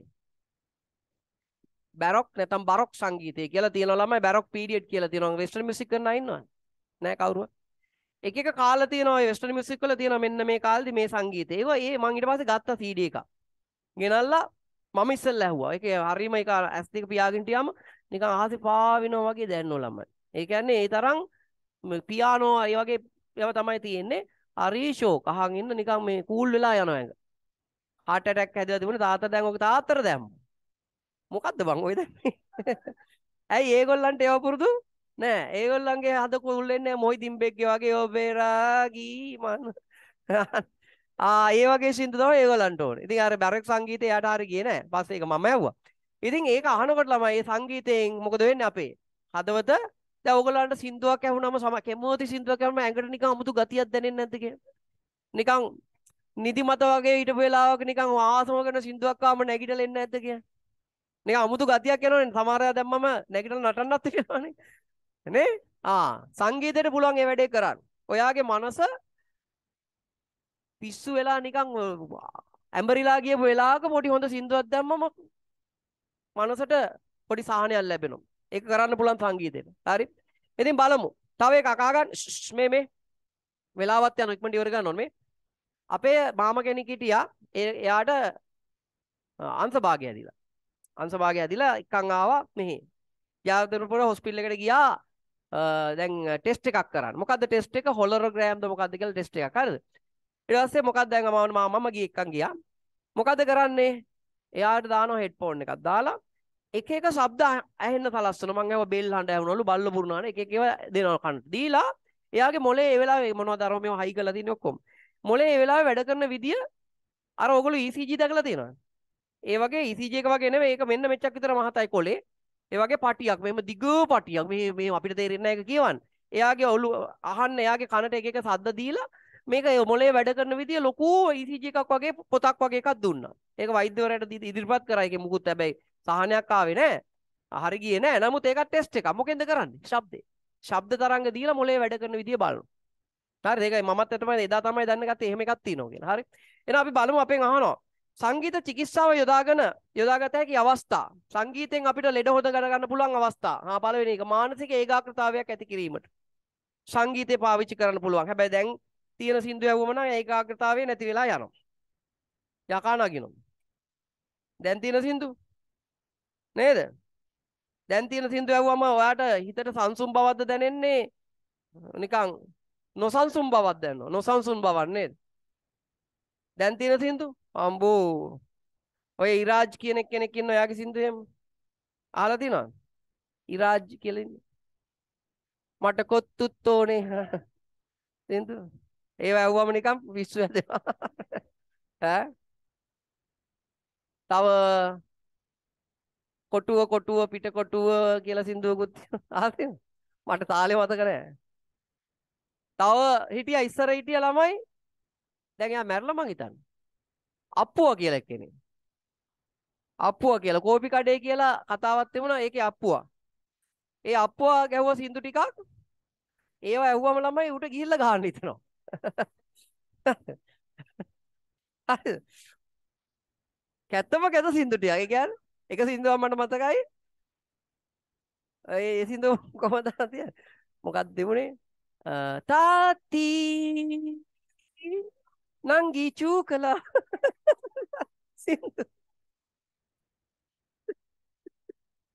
සින්දුව කේන්ති යනවා. කේන්ති ඒ සින්දු ටික ඇහුවොත් කේන්ති යනවා.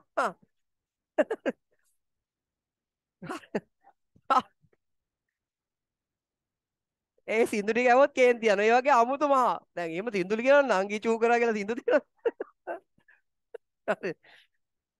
හොඳ වෙලාවට මේ දවස්වල ඒව ඇහෙන්නේ නැහැ. අපි පොඩි කාලේ ওই සින්දු තිබුණා. ඒවා මේ කැසට් පටි වල තිබුණා. අපේ ගෙදරත් ඒ වගේ කැසට් පටියක් කවුරු හරි මන් දන්නේ කවුද ගෙනාවේ කියලා. කොහොම හරි මට ඒක හම්බුණා. මම අපේ ගෙදර එකේ ඕක දැම්මා. අම්මෝ දැම්මට පස්සේ කාටවත් අහන්න දෙන්න බෑ ඒ සින්දු. හරිද? අමුතුම සින්දු. ඊළඟ කායික යෝග්‍යතාවය වැඩි දියුණු කිරීමට. කායික යෝග්‍යතාවය කියන්නේ ඇඟේ ෆිට්නස් වැඩි කරන්න. වාගේ ඇඟ නිරෝගීව තියාගන්න අපිට අවශ්‍යයි.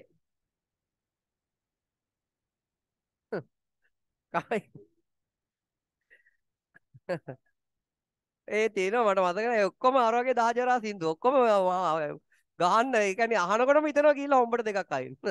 ඒ જાති සින්දු. හරිද? මන් දන්නේ නැහැ කවුරු රෙකෝඩ් කරලා දානවනේ ඒවා වෙල්ද වලටත් වෙල්ද වලේ තියනවා ගන්න ඉස්සර. දැන් නෑ ඉස්සර තිබුණා. අප්පුවා. හරි.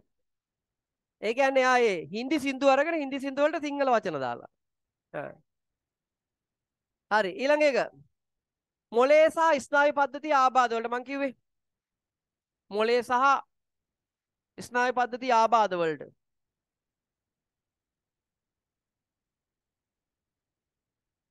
මොලේ සහ ස්නායු පද්ධතිය ආබාධ වලට. සංගීතයෙන් පුළුවන් ළමයි තෙරපි එකක් කරන්න පොඩි ප්‍රතිකාරයක් කරන්න පුළුවන්. ඊට පස්සේ මං කිව්වේ හෘදයාබාධ මානසික අවපීඩන වැනි රෝග වලටත් සංගීතයෙන් පුළුවන් ප්‍රතිකාරයක් කරන්න. මං කිව්වා අර අපේ තාත්තට හෘදයාබාධය හැදිලා ගියාම ඒ ડોක්ටර් කිව්ව එක ඉතින් අපේ තාත්තට හරි ගියේ නෑ. නමුත් ඉතින් ඒක මට ඇහුණම මං අහන් හිටියම නම් මට හිතුණා අම්මෝ මේ කොයිතරම් ඇත්ත එක පියාගෙන අහන් ඉන්න ඕනේ. එතකොට සංසුන් වෙනවා මනස.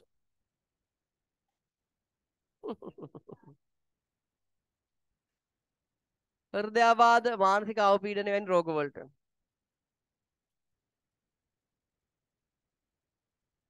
ඊට පස්සේ අපි යනවා ශ්‍රව්‍යතා සීමා. තව විනාඩි 5ක් තියෙනවා. ඒ පහේදී ඉවර කරමු ටක් ගාලා. හරි? ඔව් පොඩ්ඩයිනේ. එයා පැත්තේ කැල්ල ගෙදරදී කරන්න. රයිට් ආ ගන්න. විනාඩි 5න් කරමු ඈ. විනාඩි 5න් කරලා දාමු. මේක ඉවරද? මේවා අහලා තිනව විභාගෙදී. හරි සංගීත චිකිත්සාව යොදා ගන්න අවස්ථාවක් දෙකක් ලියන්න පාඩම් කරන්න වෙනවා. අන්තිම එකට එනවා. මේක ටක් ගාලා ඉවර කරන්න පුළුවන්. ළමයි මේ අහන්න. ඔන්න කියත් පටියක් අරගෙන හොඳට අහගන්න ළමයි. විනාඩි 5න් ඉවර කරමු නැත්තම් පොඩ්ඩක් පහු වෙන්නත් පුළුවන්. ඔයගොල්ලෝ අහන් හිටියේ නැත්තම්. කියත් පටියක් අරගෙන මෙන්න මේම අපි මේසෙකට කියලා තද කරලා හරියට මෙන්න අර අපි කරලා පෙන්නුවේ මෙහෙම තියලා මේ. ඔහොම තියලා මෙහෙම කරන එක. එහෙම තද කරලා හරිද? දැන් මෙහෙම තියලා මෙහෙම තද කරලා සද්දයක් ඇහෙනවද ඔයගොල්ලන්ට? මේකේ සද්දයක් ඇහෙනවද? නෑනේ. ඒ ඇයි කියලා තමයි දැන් මේ කියලා දෙන්න යන්නේ. හොඳට අහගන්න. කියත් පටිය ළමයි අහගන්න ඔය බෑ. කියත් පටියේ නිදහස් කෙලවර මේ පැත්ත තමයි නිදහස්. මේ පැත්ත මේසෙට හයි වෙලානේ. මේ නිදහස් කෙලවර ළමයි ගොඩාක් දිගට තියාගෙන ඔබ හොඳට අහගන්න පුතේ කරදර කරන්නේ නැතුව. දිගට තියාගෙන ඔබ මේක කම්පණය කරොත් ඔබට කම්පණය වෙනවා පේනවා. සද්දයක් ඇහෙන්නේ නැහැ. හැබැයි මේක කොට කරලා මේ නිදහස් කොටස කොට කරලා කම්පණය කරොත් ෂුවර් එකට වර සද්දයක් ඇහෙනවා. ඒකට හේතුව තමයි මම දැන් කියනවා. කවුරු හරි දන්නවද හේතුව? හේතුව තමයි ළමයි මේක. මේ අපේ කන තියනව නේද? අපේ කනට මේ අහන්න පුතා. මේ ආගන්න ඉතින් කියන දේ අහන්නකෝ. අපේ කනට ඕනම ශබ්ද තරංගයක් ඇහෙනවද? නෑ අපේ කනට ඇහෙන දැන් ඔයා හිතන්න මේක තප්පරයට 20 පාරකට වැඩිය කම්පණය වුණොත් ඒකෙන් එන ශබ්දය අපේ කනට ඇහෙනවා. මේකේ ළමයි මේ පැත්ත දිග නම් තප්පරයට 20 පාරකට වඩා වැඩියෙන් නෙමෙයි කම්පණය වෙන්නේ අඩුවෙන්. එතකොට ඒකේ ශබ්දයක් එනවා. හැබැයි අපේ කනට ඇහෙන්නේ නෑ. මොකද හේතුව මේකේ කම්පණය වෙන සංඛ්‍යාතය 20ට වඩා අඩුයි. මේකේ කම්පණය වෙන වේගය 20ට වඩා වැඩි. තේරුණාද? අපේ කනට ඇහෙන්නේ මේකෙන් ශබ්දයක් එනවා ඇහෙන්නේ නෑ. ඇයි? සංඛ්‍යාතය 20ට වඩා අඩු නිසා. දැන් ළමයි මේ දිග පැත්ත වැඩි වෙනකොට මෙයා ඉක්මනින් කම්පණය වෙනවද හෙමින් කම්පණය වෙනවද? හෙමින්නේ කම්පණය වෙන්නේ කොට වෙන්න නේද ඩර් ගාලා යන්නේ. ඉතින් ඕක තමයි අහන්නේ. අහගන්න. අවස්ථා දෙකේදීම කියත්පටියේ කම්පණය ඇසේද? මොකද කියන්නේ? නැත. කුමන අවස්ථාවේදී කියත්පටියේ කම්පණය ඇසේද? ලියන්න නිදහස්ව ඇති දිග. නිදහස්ව ඇති දිග අඩු අවස්ථාවේ නිදහස්ව ඇති දිග. නිදහස්ව ඇති දිග කියන්නේ මේ මේසෙන් මෙහෙට තියෙන කොටස ඈ. නිදහස්ව ඇති දිග අඩු අවස්ථාවේ නිදහස්ව ඇති දිග අඩු අවස්ථාවේ ශබ්දය ඇසේ. ශබ්දය ඇසේ. 60 කියත්පටියේ වැඩි කොටසක් නිදහස්ව පවතින පරිදි මේසයට කලම්ප කර ඇති විට ශබ්දය ඇසෙන්නේ නැත්තේ ඇයි? දැන් මං කියලා දුන්නා. ඇයි මේ වෙලාවේ ශබ්ද ඇහෙන්නේ නැත්තේ? මේ කියත්පටිය කම්පණය වෙන වාර ගාන තප්පරයට 20ට වඩා අඩුයි. ඒක නිසා ඒක අපිට ඇහෙන්නේ නැහැ. ලියන්න. කියත්පටියේ කම්පන සංඛ්‍යාතය. කියත්පටියේ කම්පන සංඛ්‍යාතය. කියත්පටියේ කම්පන සංඛ්‍යාතය. අපි මෙහෙම ලියමු ලස්සනට මේ කියත්පටියේ කම්පන සංඛ්‍යාතය මේ 20යි මොකද්ද ඒකකය? හර්ට්ස්ට වඩා අඩු නිසා. 20යි හර්ට්ස්ට වඩා අඩු නිසා. කියත්පටියේ කම්පන සංඛ්‍යාතය 20යි හර්ට්. 20 දෙක නෙමෙයි. ඔයා ඔය ලියලා තියෙන 20ද? නේ මන් දන්නේ. 20යි හර්ට්ස්ට මම දැක්කින්ද හොඳයි. අඩු නිසා. අන්තිම ප්‍රශ්නේ මේකෙන් මේ ප්‍රශ්නෙන් පස්සේ ඕගොල්ලන්ගේ පළවෙනි වාරයේ ඔක්කොම ටික ඉවරයි. ඊට පස්සේ ප්‍රශ්න පොත කරන්න තියෙන්නේ. ප්‍රශ්න පොත හරි. මිනිසාගේ ශ්‍රව්‍යතා සීමා ලෙස හැඳින්වෙන්නේ කුමක්ද? මෙයාන්න. අපේ කනට අපේ කනට සංවේදී වෙන අපේ කනට අහන්න පුළුවන් සංඛ්‍යාත පරාසයක් තියෙනවා සීමාවක් 20ට වඩා වැඩි 20000ට වඩා අඩු අන්නේ සීමාවට කියන්නේ මොකද්ද ශ්‍රව්‍යතා සීමාව ශ්‍රව්‍යතා සීමාව කියන්නේ අපේ කනට අහන්න පුළුවන් සංඛ්‍යාත පරාසය අලියමු මිනිසාගේ කනට ශ්‍රවණය කළ හැකි මිනිසාගේ කනට ශ්‍රවණය කළ හැකි මිනිසාගේ කනට ශ්‍රවණය කළ හැකි ශබ්ද තරංගවල මිනිසාගේ කනට ශ්‍රවණය කළ හැකි ශබ්ද තරංගවල මිනිසාගේ කනට ශ්‍රවණය කළ හැකි ශබ්ද තරංගවල සංඛ්‍යාත පරාසය සංඛ්‍යාත පරාසය සංඛ්‍යාත පරාසය ශ්‍රව්‍යතා සීමාවයි ශ්‍රව්‍යතා සීමාවයි ළමයි ශ්‍රව්‍යතා සීමාව වෙනා ලියන්න ඔතන වරහණක් දාලා 20යි හර්ට්ස් සිට 20යි හර්ට්ස් සිට 20000 හර්ට්ස් දක්වා නේද 20යි හර්ට්ස් සිට 20000.4යි හර්ට්ස් දක්වා 20යි හර්ට්ස් සිට 20000 හර්ට්ස් දක්වා ඒක වෙනම කතාවක් ඩෙසිබල් කියන්නේ සඳේ සැර ඕක සංඛ්‍යාතේ ඔව් ඩෙසිබල් ගාන වෙනත් රයිට් මේ ආන්න දැන් ඕකේ පිටිපස්සේ තියෙන අභ්‍යාසය ගෙදරදී කරන්න දැන් ලබන සතියත් නිවාඩුයිනේ ලබන සතියේ පන්ති නෑ පොසොන්නේ ලබන සතියේ නිවාඩුයි ඈ ඉන්න පොඩ්ඩක් යන්න එපා විනාඩියක් දෙන්න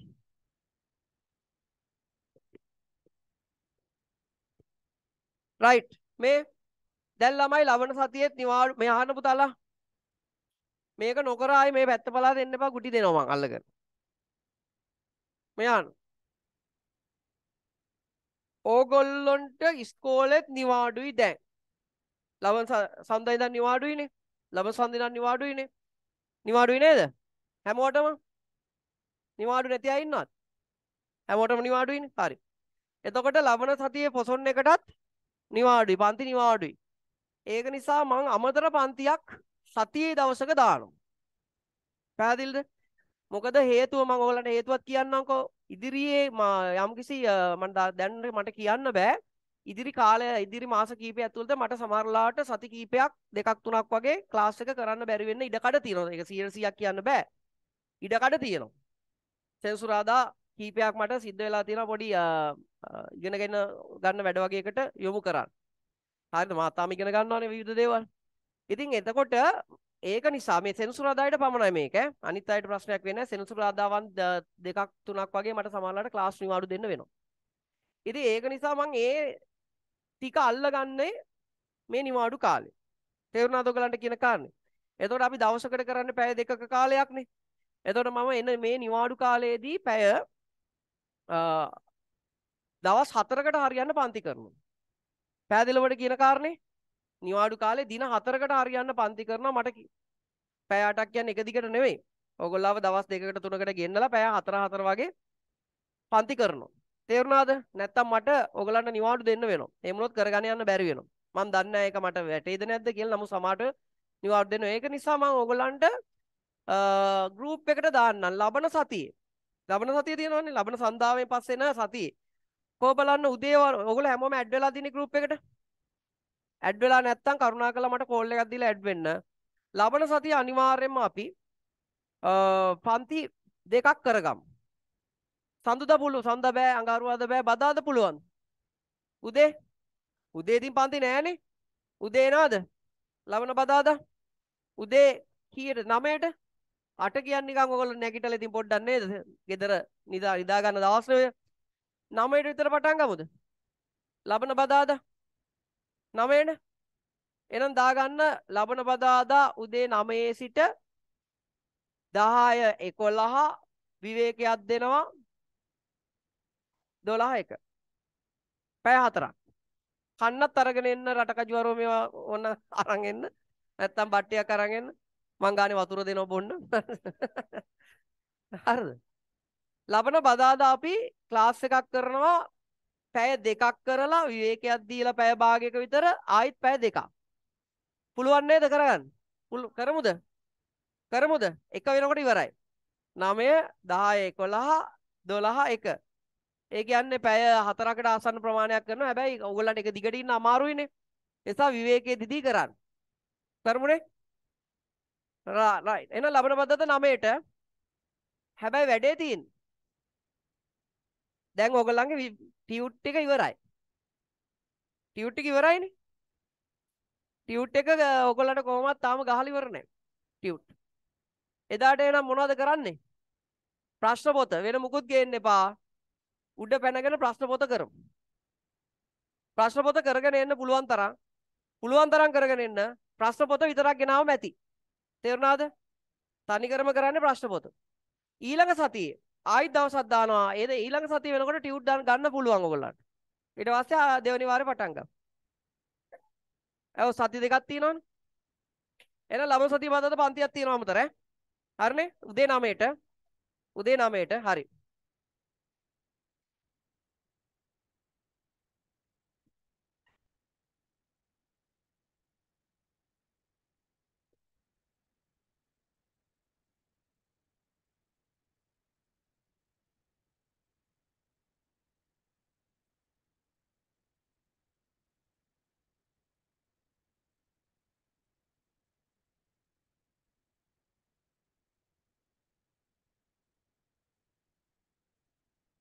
වතුර බෝතල් උඩ බුඩ අරවම ගෙනාවා ගෙනියන්න.